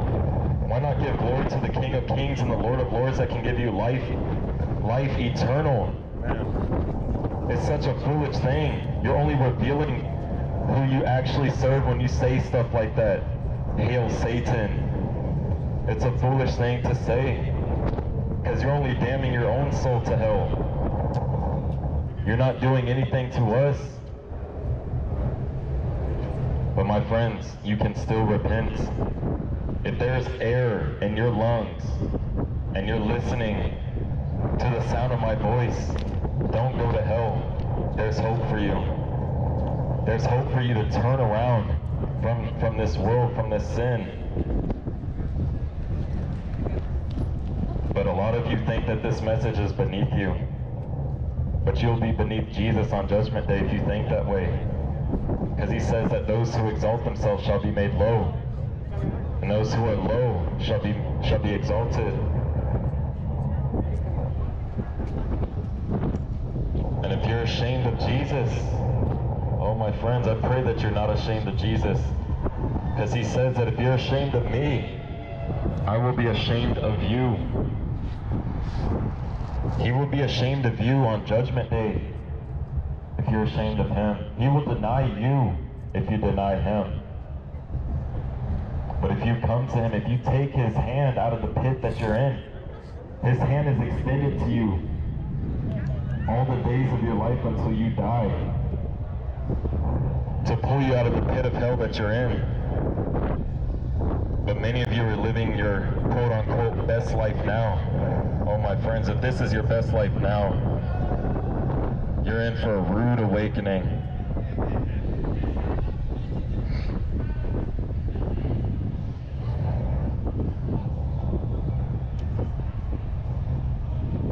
Jesus commands all men everywhere to repent. And if you profess to know him and you're not doing what he commands, you lie and you do not the truth. If you're still living in sin, you lie that you know Jesus and you don't practice the truth.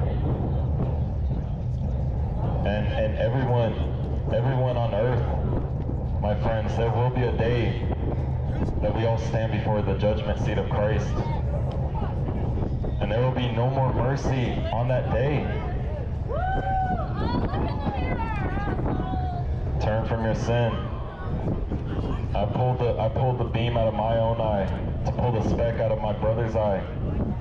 You need to pull the beam out of your own eye. And many of you know one verse in the Bible, judge not lest ye be judged, but you don't continue to read on what Jesus was actually speaking about. He was speaking about hypocritical judgment, hypocrisy. How can you say that you're in sin when you try to tell someone else to come out of sin? That's hypocritical judgment. And we will all stand and give an account for how we lived our lives on Judgment Day. Oh, it grieves my heart when you laugh and mock, because God is not mocked, the Bible says. God is not mocked. He will have the last laugh, not you. Don't you realize that He, God, the King of Kings, the Lord of Lords, will have the last laugh if you continue hardening your heart?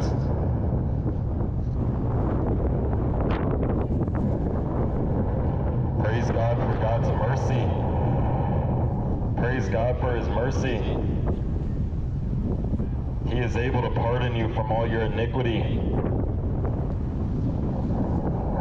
He is able to make you white as snow. He is the only one that can cleanse you of all sin. Not some self-help program. Not some YouTube video that tells me how to stop doing this sin and that sin to break this addiction or that addiction. Only Jesus can break the chains. Only Jesus can cleanse you. His blood can cleanse you from all sin. Many people want to go through a different doorway to the Father. But the Bible says that Jesus Christ is the only way. He's the truth and the life. That's so immature, man. You don't want to hear the good news, but you're going to wish you heard it on Judgment Day. You're going to wish you heard it on Judgment Day. I wish you would repent. I wish you would repent and turn from your wickedness and turn to God's righteousness and be converted. Be converted, the Bible says.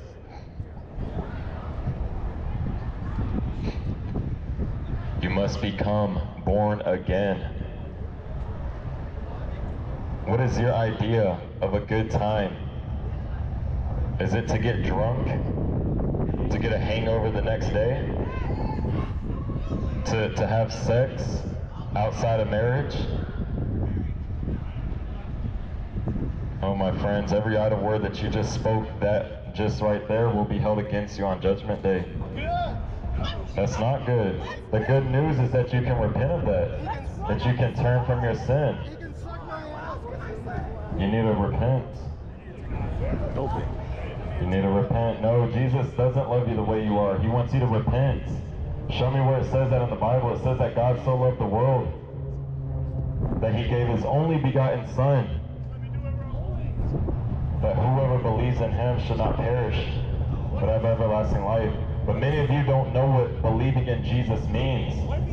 Many of you believe that believing in Jesus, what it means is that you just say it with your mouth. That you just say, oh, I believe, and that you're good. You're on your way to heaven. My friends, that's nowhere in the Bible. You can isolate scriptures to form that damnable heresy, that doctrine. But that's nowhere in the Bible. Nowhere in the Bible does it teach to just say with your mouth, to confess with your mouth that Jesus is Lord. It says it, but it doesn't say it in the context that many of you believe it. God bless. The Bible says you must confess and forsake your sins. Confess and forsake. You can't just confess without forsaking your sins. And you can't forsake your sins without confessing. You must confess and forsake your sins. Because when you confess and then forsake your sins, that shows that you're truly sorry, that your confession was not in vain. But if you just confess your sins, my friends, if there's no forsaking, you're just going to go right back to it. That's what repenting is. It's turning from your sin and turning to Jesus Christ.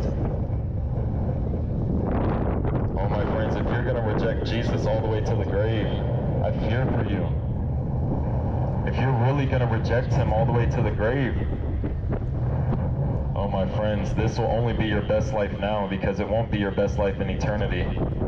But you can have your best life in eternity today. You can have eternal life. Don't you know that if everyone followed the Bible, there would be no need for cops, for ambulances, for many things. But that's just to say the least.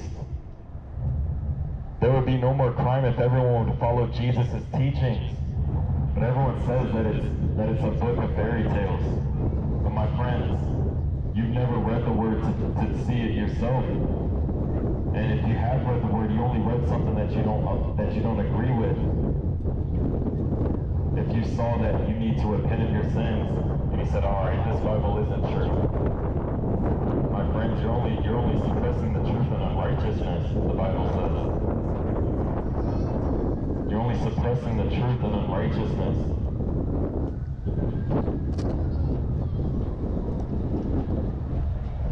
But if you will humble yourself before God, just get down on your face and cry out for him to forgive you of all your sin.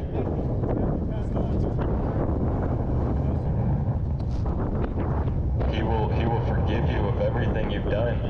You may have murdered somebody. You may have committed adultery with somebody's wife. Whatever it is, God knows what you went through. And his arms are just extended out to you to pull you out of whatever you did, to forgive you.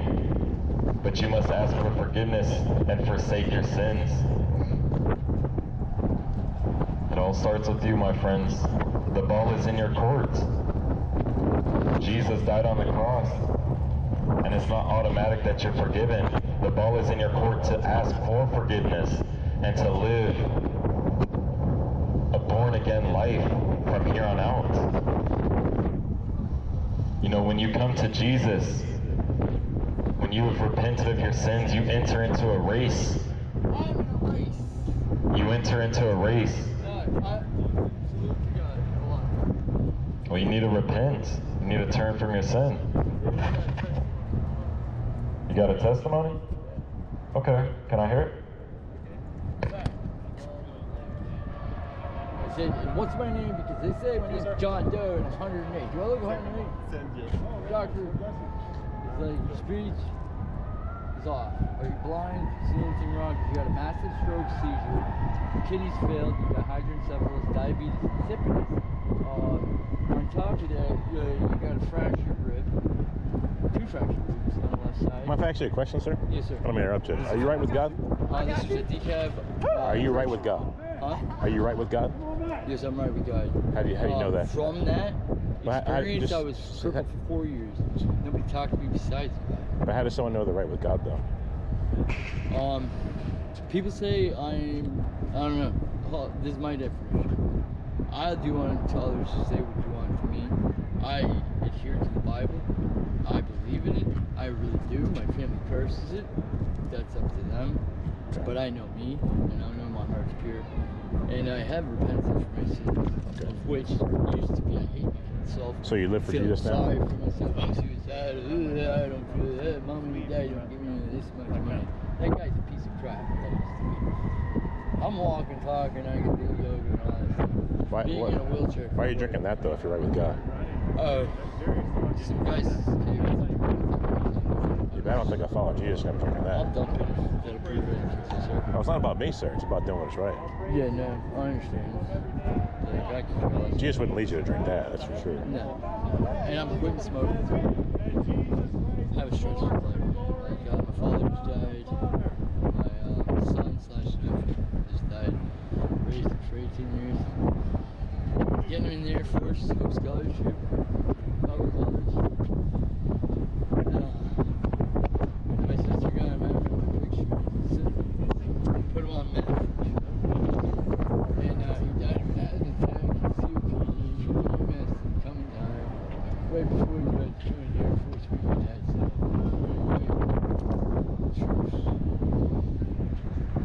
so we've been going stress. you have stress in your life, the place to go is Jesus. Yeah. It's not alcohol or smoking. Like, from not giving up on shit. Because I mean, I spend more time with kids just my nephews than I do any person in my life. He was me. He was the project. He was always find out like, well, what's kicking with my mom was his mom. He's robbing houses and trying to shoot overlays and shit, rob them. I come back. I was working politics for some time, like downtown. Okay, coming home from work from labor and shit. Like, mom's like, he's stuck into the dope house. I'm like, Mom, that's not work. But no, he's having an asthma attack and they're holding his like inhaler machine. It's called nebulizer. And then he had a CO2. And they smoke cigarettes. I mean, of course, they're like, come on, dude. Like, I've taught you, like, to like, not to do this, not to do that. And I'm not being overbearing. I'm being, like, a very understandable. You know, he had no father in his life. My dad was crazy as hell and took off. Right? So, like, I'm like, okay, I'm going to take over my mother and my father and try to listen to my nephew. Okay, I invented the globe game, like that.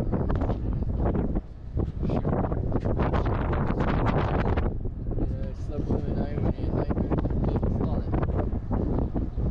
I was like this kid that never had a brother.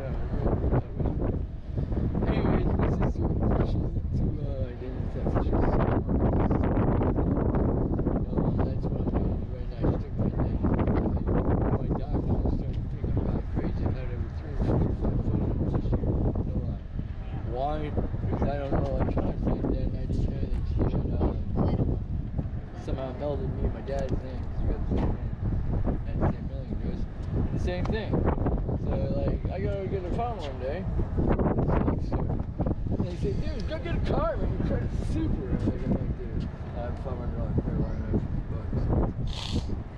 Or I'm like, no, dude, like it's great. Here, have your phone that you're trying to buy. So I have $200 on one phone. Like I'm trying to get your phone. He's like, dude, I got your Wi-Fi hotspot, the newest Samsung. You got any one of these phones that are $300? I said $200. He said, your credit's great. Okay, I'll take it. I'll just let the guy think my credit's great. Hey, sir, our testimony. Now back to me being in a wheelchair. Our testimony is not based upon all the bad things that happened in our life. I'm non-denominational. Our testimony is what Jesus Christ has done in our life and changed us. That's what our testimony is. My testimony is what got me into believing. But we don't exalt the bad things that happened to us. No, if you hold our hate, focus should be more on what Christ has done in us. You gotta move forward. If you hold hate. Yeah, but it doesn't sound like you are moving. Oh no! I was just telling you my testimony. I got emotional about my nephew. That's it. It's literally the last. Well, okay, so I just want to point out some things. Yeah, no, like. So within this, I haven't been listening the whole time, but what I have heard is this, sir. I'm not racist, right? It's that you've used filthy language. Jovial guy. Been using filthy language. You were drinking alcohol. My dad, yeah. But no, there's no excuse. There's no excuse. No, it's an excuse, right? No I'm trying to justification. improve. I'm not a perfect guy. Well, it's not about improving. It's about repenting. Yeah. So when I became a follower of Christ, Yes, sir. before that, just about every other word out of my mouth was a cuss word. Okay. I used to cuss every day. Well, it hasn't been fixed. Lost a couple jobs. Hasn't been fixed. So, but when Christ changed me, it stopped. I have a muscle movement disorder, Parkinson's, so don't mind my No, sir. Let's not justify it. So it stopped. Yes, and mine did too. And like, I'm just having a really bad day, man. And like, I tried to get my identity back yet again, and I gave up. You know what I found though is that when there's a bad day or something bad happens to us, it squeezes us, right? And whatever comes out of us is what's in us. Yeah, You know, so if I'm having a bad day, I hit my thumb with a hammer, I'm doing some carpentry work. Ow! Do I start cussing? No. Do I start blaspheming God's name? That might be the one time I might not be able not to cuss is when I've stubbed my toe on a nail or stepped on something really hard. But other than that, I controlled it very well. I'm just want to explain to you, sir, that the flesh is being manifested, and those who are Christ have crucified the flesh with its passions and desires. Okay, But the flesh is manifesting in your life, drinking, smoking cigarettes, filthy language. That's no different than the world. And trying your best to stop those things is not going to help anything either. What you need is an inward transformation that'll make you never want to do those things again. May I say something? My friends say, why you're homeless? You're this, you're that. Why are you so happy all the time? This and that. Why, guys? Why do you have 4 cars, a 2-story house, a wife, 4 kids, and you're pissed off all the time? The money doesn't buy happiness. I know that for a fact. Okay? That being said, taking God into your life might help. You and your God stuff, they say. Oh, well, okay. Well, as I said, though, it's not about adding God to your life. Well, no, you actually believing and going through a struggle and understanding that, oh, shoot, I've been lying to myself all these years pretending not to. Because, really, I've been believing God since I was born, right? I didn't go to, like, wasn't raised Catholic, and my parents were, but I went to Bible school and stuff, and I always walk around like I got a WWJD bracelet on. But I act like it's uncool to even rep God, so I pretend not, which I'm shunning. And that's disrespectful and sin as well. Gather more my mental state kind of came from. Now I've tried to walk that path through my whole life. I'd say it 2 times. Well, mental state is in Christ. So even like as a Christian, we don't have depressions, we don't have bipolar, we don't have schizophrenia, we don't take medication. They misdiagnosed me with schizophrenia, man. But that was through the DeKalb County thing. I ended up having pastoral procedure, which caused me to have a condition called dystonia, Parkinson's, like Michael J. Fox or someone else. I had to take 6 milligrams of clonazepam every day to benzodiazepine like Xanax, just to move like you guys. Those things are actually not good for you. I know, but if I don't take them, like literally, like that, like I have cerebral palsy because it's a form of cerebral palsy as well. Yeah. And I don't want it to be. It's very painful, and it causes literally your muscles to cramp up and your lungs to tighten up. And you'll have constant anxiety. It's not even psychological anxiety. It's literally physical anxiety. Very positive GABA hormone. You got the condition. It's kind of like multiple sclerosis. Obviously, there's no problem with getting help with physical issues, but these supposed mental disorders, the chocolates, that's not... I got to cut down on my medication because I think this stuff's poison.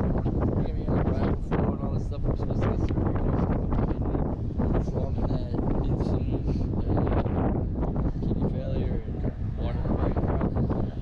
And we got a biopsy to see if it's cancerous. Yeah, we're going out there. Like, too many problems. They keep throwing it back in the head. Don't deal with it. Pray to God. Is that a good philosophy, man? And like, it sounds like I'm crazy, but I got this like, my cartel out here. I don't know. Well, when I speak to someone, sir, my job is to determine they're crazy or not. My job is to figure out whether they're right with God or not. Yeah, as a doctor, I need like real people in my life, and I don't have any. It's all fake. And I know it, but I try to talk to people on the street because I'm a very funny guy. But then people always say kindness, nicest, weakness, and then they take me on the street. So I stayed myself for 2.5 years. Don't talk to them. You accept yourself right now. I have no fear. I said my mom is very sick and has dementia, and my sister is addicted to it. I don't know how much more narcotics I can't think. That being said, yeah, you fall around town, like really, literally, by people from, I don't know what the hell cartel blah blah blah she married into, while I was not around for 2 years. My dad moved to Texas, his name never got suffix on my ID, melded with mine. I became him somehow, and I didn't know that he was molesting kids in Texas after I broke into his computer after we went to his funeral last year. And I was told to take his name and the throne of this freaking, like, I don't know what the hell, child sex trafficking thing, all that fun shit. See, so that's right there is examples of what I'm talking about. Excuse my language, but like, no, it's not about me excusing your language. True shit. But this. True stuff. Well, see, you keep saying sorry, but you keep doing it, which means you're really not sorry. Yeah, no, but means you're really I'm not sorry. really that sorry. I'm being honest. You're not I'm sorry. just trying to get it out. But I'm just explaining to you that what's coming out of your mouth, according to the scripture, reveals the state of your heart. Yeah, no, So I understand you've been through a lot. I'm not denying any of that stuff. No. This is what Jesus says. Out of the mouth comes the overflow of the heart. I'm sorry. What the words Jesus said. I'm just giving you the words. No, listen. Just listen for a second. Listen for a second. You're right. You can't justify yourself. I'm trying to give you the word of God. The word Jesus says, by your words you shall be justified, and by your words you shall be condemned.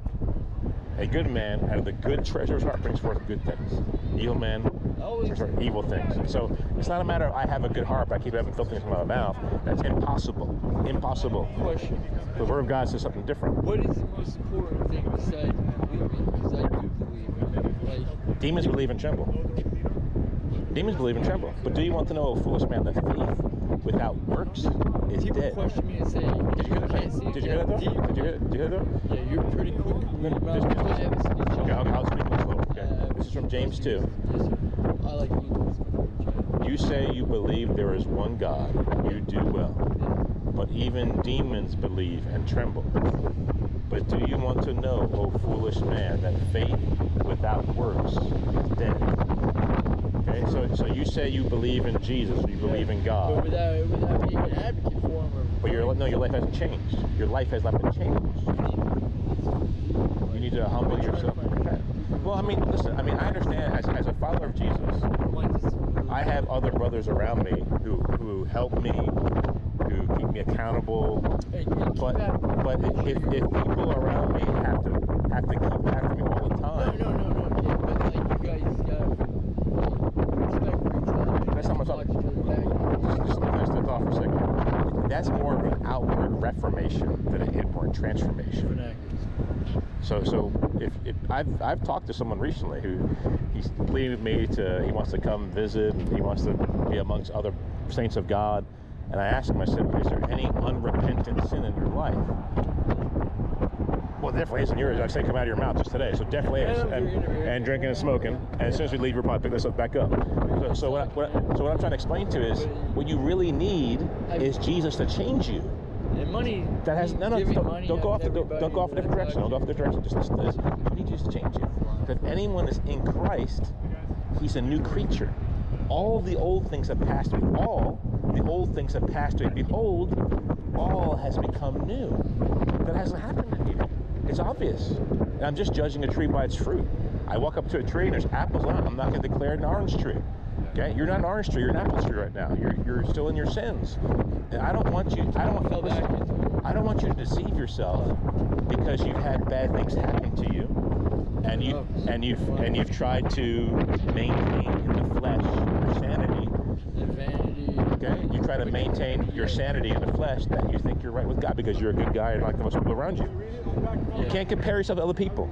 You got to get right with God. No, I don't, and that's one thing that I've never done. But I compare myself to myself, and I'm too hard on myself, and then I beat up on myself, and then pray to God, and I say, "Hey, will there be a better day?"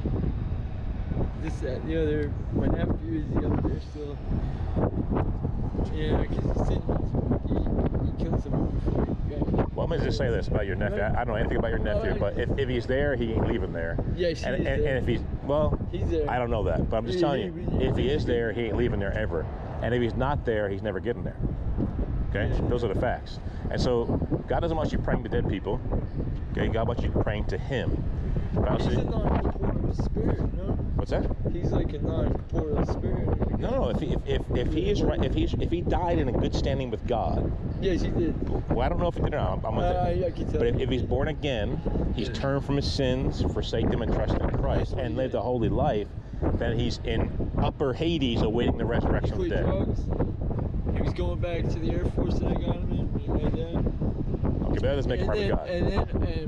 But then. But listen, getting off drugs and going to Air Force does not make it right with God. It's not make it right with God. And okay? GBI's investigating still. Yeah, but you understand that. But getting off of drugs and going to the Air Force does not make it right with God. No, it doesn't. Okay. It just he was only 18, almost 18. What does that mean? That means, you know, the mind, it grows when you get older. Nah, you get 18 is he's old enough to decide. Yeah, I'm making. If you talk about a 5 or 6 year old, we could have a conversation. Very hard life. But that doesn't justify sin. It just makes a character of a person. You see, so I think what you're doing is you're justifying your nephew's sin. No, because I'd scold and I'd make him go. No, I mean right now, not later when he was alive. Right now. Like right before, like I'm asking you, like if he took away drugs and he repented, like all the negative BS that he was up to. It's not really about that. And it was self-defense. Come to find out that the reason he shot the guy. And No, he didn't that's kill, not kill the person. I don't believe. Not acceptable to kill someone self-defense. No, he didn't kill nobody. He shot him in the thigh. When the That's guy, not acceptable. I'm not saying. Someone who's repentant won't do that. Yeah, but like, you know, he's not in hell for that, is he? Of course he is. Of course he is. But listen, you're putting your hope in your nephew, man. You put your hope in Jesus. No. So let's just say for My grandfather. let's I mean, just- my dad had to kill somebody to be in hell, right? Is he in hell? Of course he'd be in hell for that. Of course he would. He enlisted him in the service. He didn't want to join. Where's the Bible say where's the Bible say go kill for your country? Well, if you're platoon commander, first you should do something. No. There's something called conscientious objector. That's what it's called. You can get out of the military. It's called conscientious objector. God tells me not to kill, thou shalt not kill, therefore I'm not going to kill. But Okay. if we all did that right, we might just be dead. No, that's not true. The Vietnam War had nothing to do with us. I'm not saying You're not a threat. We started it. I'm a big And in fact, there's not one war since the Revolutionary War and the Civil Say War that war. that had anything. Well, that was wrong too. But that has anything to do with us. He was a general and killed people. It's anything to do with us. Is he in hell?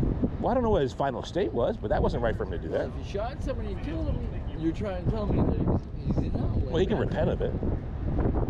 He can repent of it. But if you don't think it's wrong, why would you repent of it? If you think you're justified in killing people. You gotta recognize your actions to be able to repent. But you seem like you're saying it's okay to kill someone in war. I was asking you because I've had a talk with briefly because I was a bad guy. That's what your mom kept me away from for the last year of his life. Because he took care of her and he just I'm like trying to equate, right? Like say, okay, man, I'm a father. He's for effing kids and this and that, and making sex videos and all that crap. And it's crap. I don't even mind getting into details. But this is all distraction because listen, whatever state they were in when they died, it's over with now.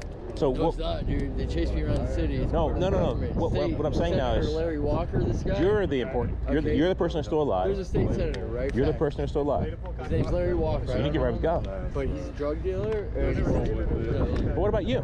Me? But he's a state senator, right? You're a state senator. What about you? Me? I'm not talking to the state senator. I'm talking to you. I'm not just an average Joe. I'm not saying No, I'm talking about your soul, sir. Oh, my soul? I can't talk about someone who's the fact that I have the already Holy passed Ghost on. No, you don't. on a constant basis. No. Just because I might have a brew once in a while. You do not have the Holy Spirit inside of you. I have. How would you tell me? You tell a tree by its fruit. Okay, so if decide was a curse word and the American government made that a curse word, By standing next to it? no, No, you're not sin by standing next to someone that's sinful. But you're a sinner by engaging in sin. That's not the same thing as drinking. We were born into sin. No one born in sin. We're born innocent babies. And that's not an excuse for your sin. For our sins. Right? Sure? We're born into sin. That doesn't say we're born in sin. We're made in the likes of Jesus, but we're not Jesus. And the reason he died. So make sure I understand you. Go ahead. The reason why you're drinking beer, smoking cigarettes, and cussing because you're born a sinner. Barely cussing, but I'll stop. No, I'm asking you to answer the question. Is the reason why you're doing? That's the one. Okay, so let's move past it then. Let's deal with your actual sin. We're born into sin. What does that do with you right now, though?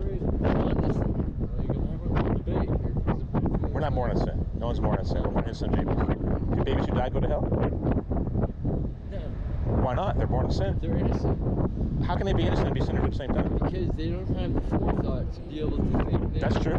That's true. That's why. But are you saying that somehow sin transferred from Adam to them? Is that what you're saying? That's because Adam So you're telling me Adam and Eve sinned. I'm not saying the kids do, but the Bible says, okay, they screwed up. Like, Right. They weren't supposed to. But if you read Genesis 2 and 3, it never says anywhere there that because you sinned, Adam and Eve, all your posterity will be sinners now because you were sinners. So does that mean the kids are the babies? Like, Babies are innocent. and I'll be outside the worship, like protesting.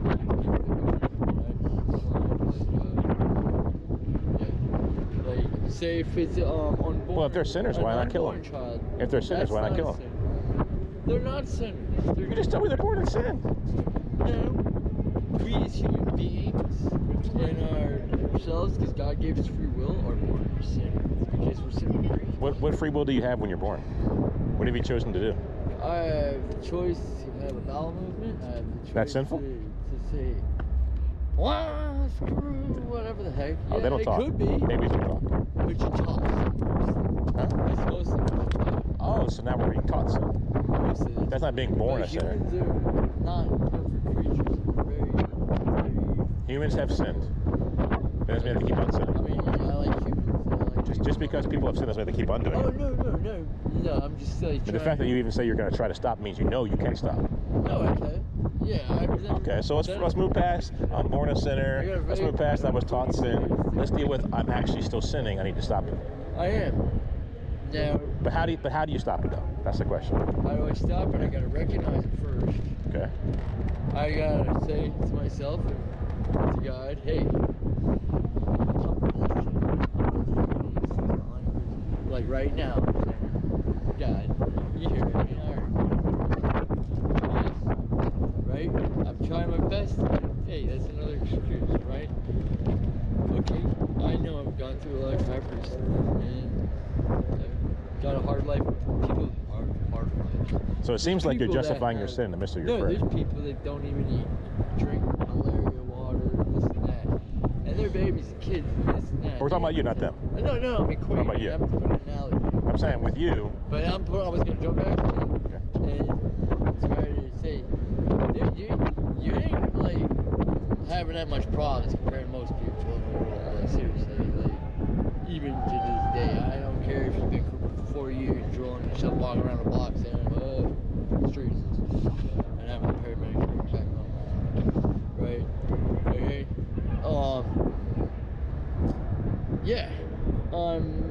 You know, I guess I'm trying to compare. You're right. I am trying to compare myself against like 99% of all these people that are whack and fake. They're not true to themselves, true to God, true to their friends, or anything. Oh, they might come talk to you and be like all right on the up and up, but then when they walk off, they're not talking, they don't walk. Or they can come up to me and claim to be a Not Christian and saying have that filthy these language come out of their guys mouth. and Like, get but like drunk. say, like say you do a sermon, or and your constituents, for lack of a better word, yes, pastor, yes, this, that, yes, priest, man, blah blah blah. It depends on your religion. Excuse my language, blah blah. It's very disrespectful when speaking about God. They walk it off. They went to church on Sunday and everything's good. They go back partying, drinking whiskey, beating their wives. Isn't that what you're doing? No. I've never done it. No, I'm not talking about that. I'm talking about you're drinking, you're smoking, and you're cussing. Drinking, you're smoking, and you're cussing. I wasn't smoking, I threw my lighter away. Well, it's right there. It's not thrown in the garbage. Yeah, I said, dude, I quit You want smoking. to throw it in the garbage? Yeah. It's right there. Okay. Yeah, it's I throw it in the really did garbage. quit smoking. Yeah, that's why you still have a lighter, right? It's hard. It's the worst addiction. I don't believe that. It's only because it's psychological. Which one is it? Psychological? Might be that one right there. Yeah, like I have. Okay. But that right there. I want to drink it, but I got water too. See? You're not reading. It's right there. I didn't. I feel how full it is, man. It's right there. And I talk like this. Pour it I'm out. from California. I'm supposed to go to speech therapy. You should pour that out and put it in the garbage. Okay. I told you.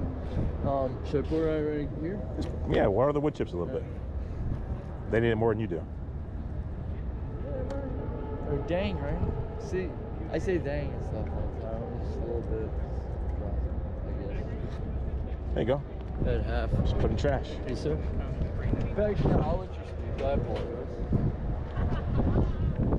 Yeah, please tell me something. Oh, well, I mean, I'm just going to tell you the same No, thing. no, I'm telling you the same thing. Just elaborate. Tell me some more. Well, you haven't, And tell me how I can fix this. you haven't taken heed yet. The way you can fix it is stop striving in I the have problems reading. So with the Bible, I can't comprehend certain times. So you asked me to speak and I started speaking. You I'm spoke sorry, I over got me. ADD for my brother. So what you need to do is stop striving in the flesh. Stop trying to fix your life in your own strength. And actually repent and give your whole life to Jesus. No excuses. And the moment you do that, he will transform you and change you on the inside. And then you'll never want to do this. Even when we're not around, we walk away here in a little bit, and you're by yourself. Hold on, and you're by yourself again, and then you have a chance to get another White Claw, you have a chance to get another lighter and smoke another cigarette. You won't want to do it when nobody's looking, because you're doing it for Jesus. And myself. No, not for Doing yourself. it for myself. Not for and yourself. doing it No, not for yourself. Not for yourself. No? You're doing it for Jesus, for the glory of God. Yes, of course. You're not doing anything for yourself. Well, doing it for God is doing it. He's happy for me. And he's happy for everybody. Well, there's no else. doubt that sin is destructive to you, Yeah, and not sinning is and beneficial it to you. can breed But you're sin. not doing it for yourself. You're doing it for No, Jesus. yeah, I just kind of going off a little bit more like what your impression is to the outside world, and oh, there might be an 8-year-old there. I'm drinking a beer. I'm talking all crazy. What's your name? Matthew. Matthew. Yes. I have a son named Matthew. Well, Matthew, I'll pray for you tonight. Thank you. Okay, but listen, my prayers won't fix you. No, it won't. You need to repent I need yourself. to get away from No, you need to repent. streets and repent. No, it's not about your surroundings. In a more formal sense, and comprehend the Bible. Not necessarily your surroundings. It's about you getting right with God, and God can keep you holy no matter what your surroundings This kid are. goes to a lockbox. What? It's crazy. My Yeah. life. I am in a cartel of what I don't know. I understand. I'm trying to ask your help about what I should do about this. I gave you the help. That's help I can give you. Okay, I have 2 lock boxes, an alias. This is the day you've made, back. and I will be glad. Rejoice in the Lord always. It's a promise to be happy.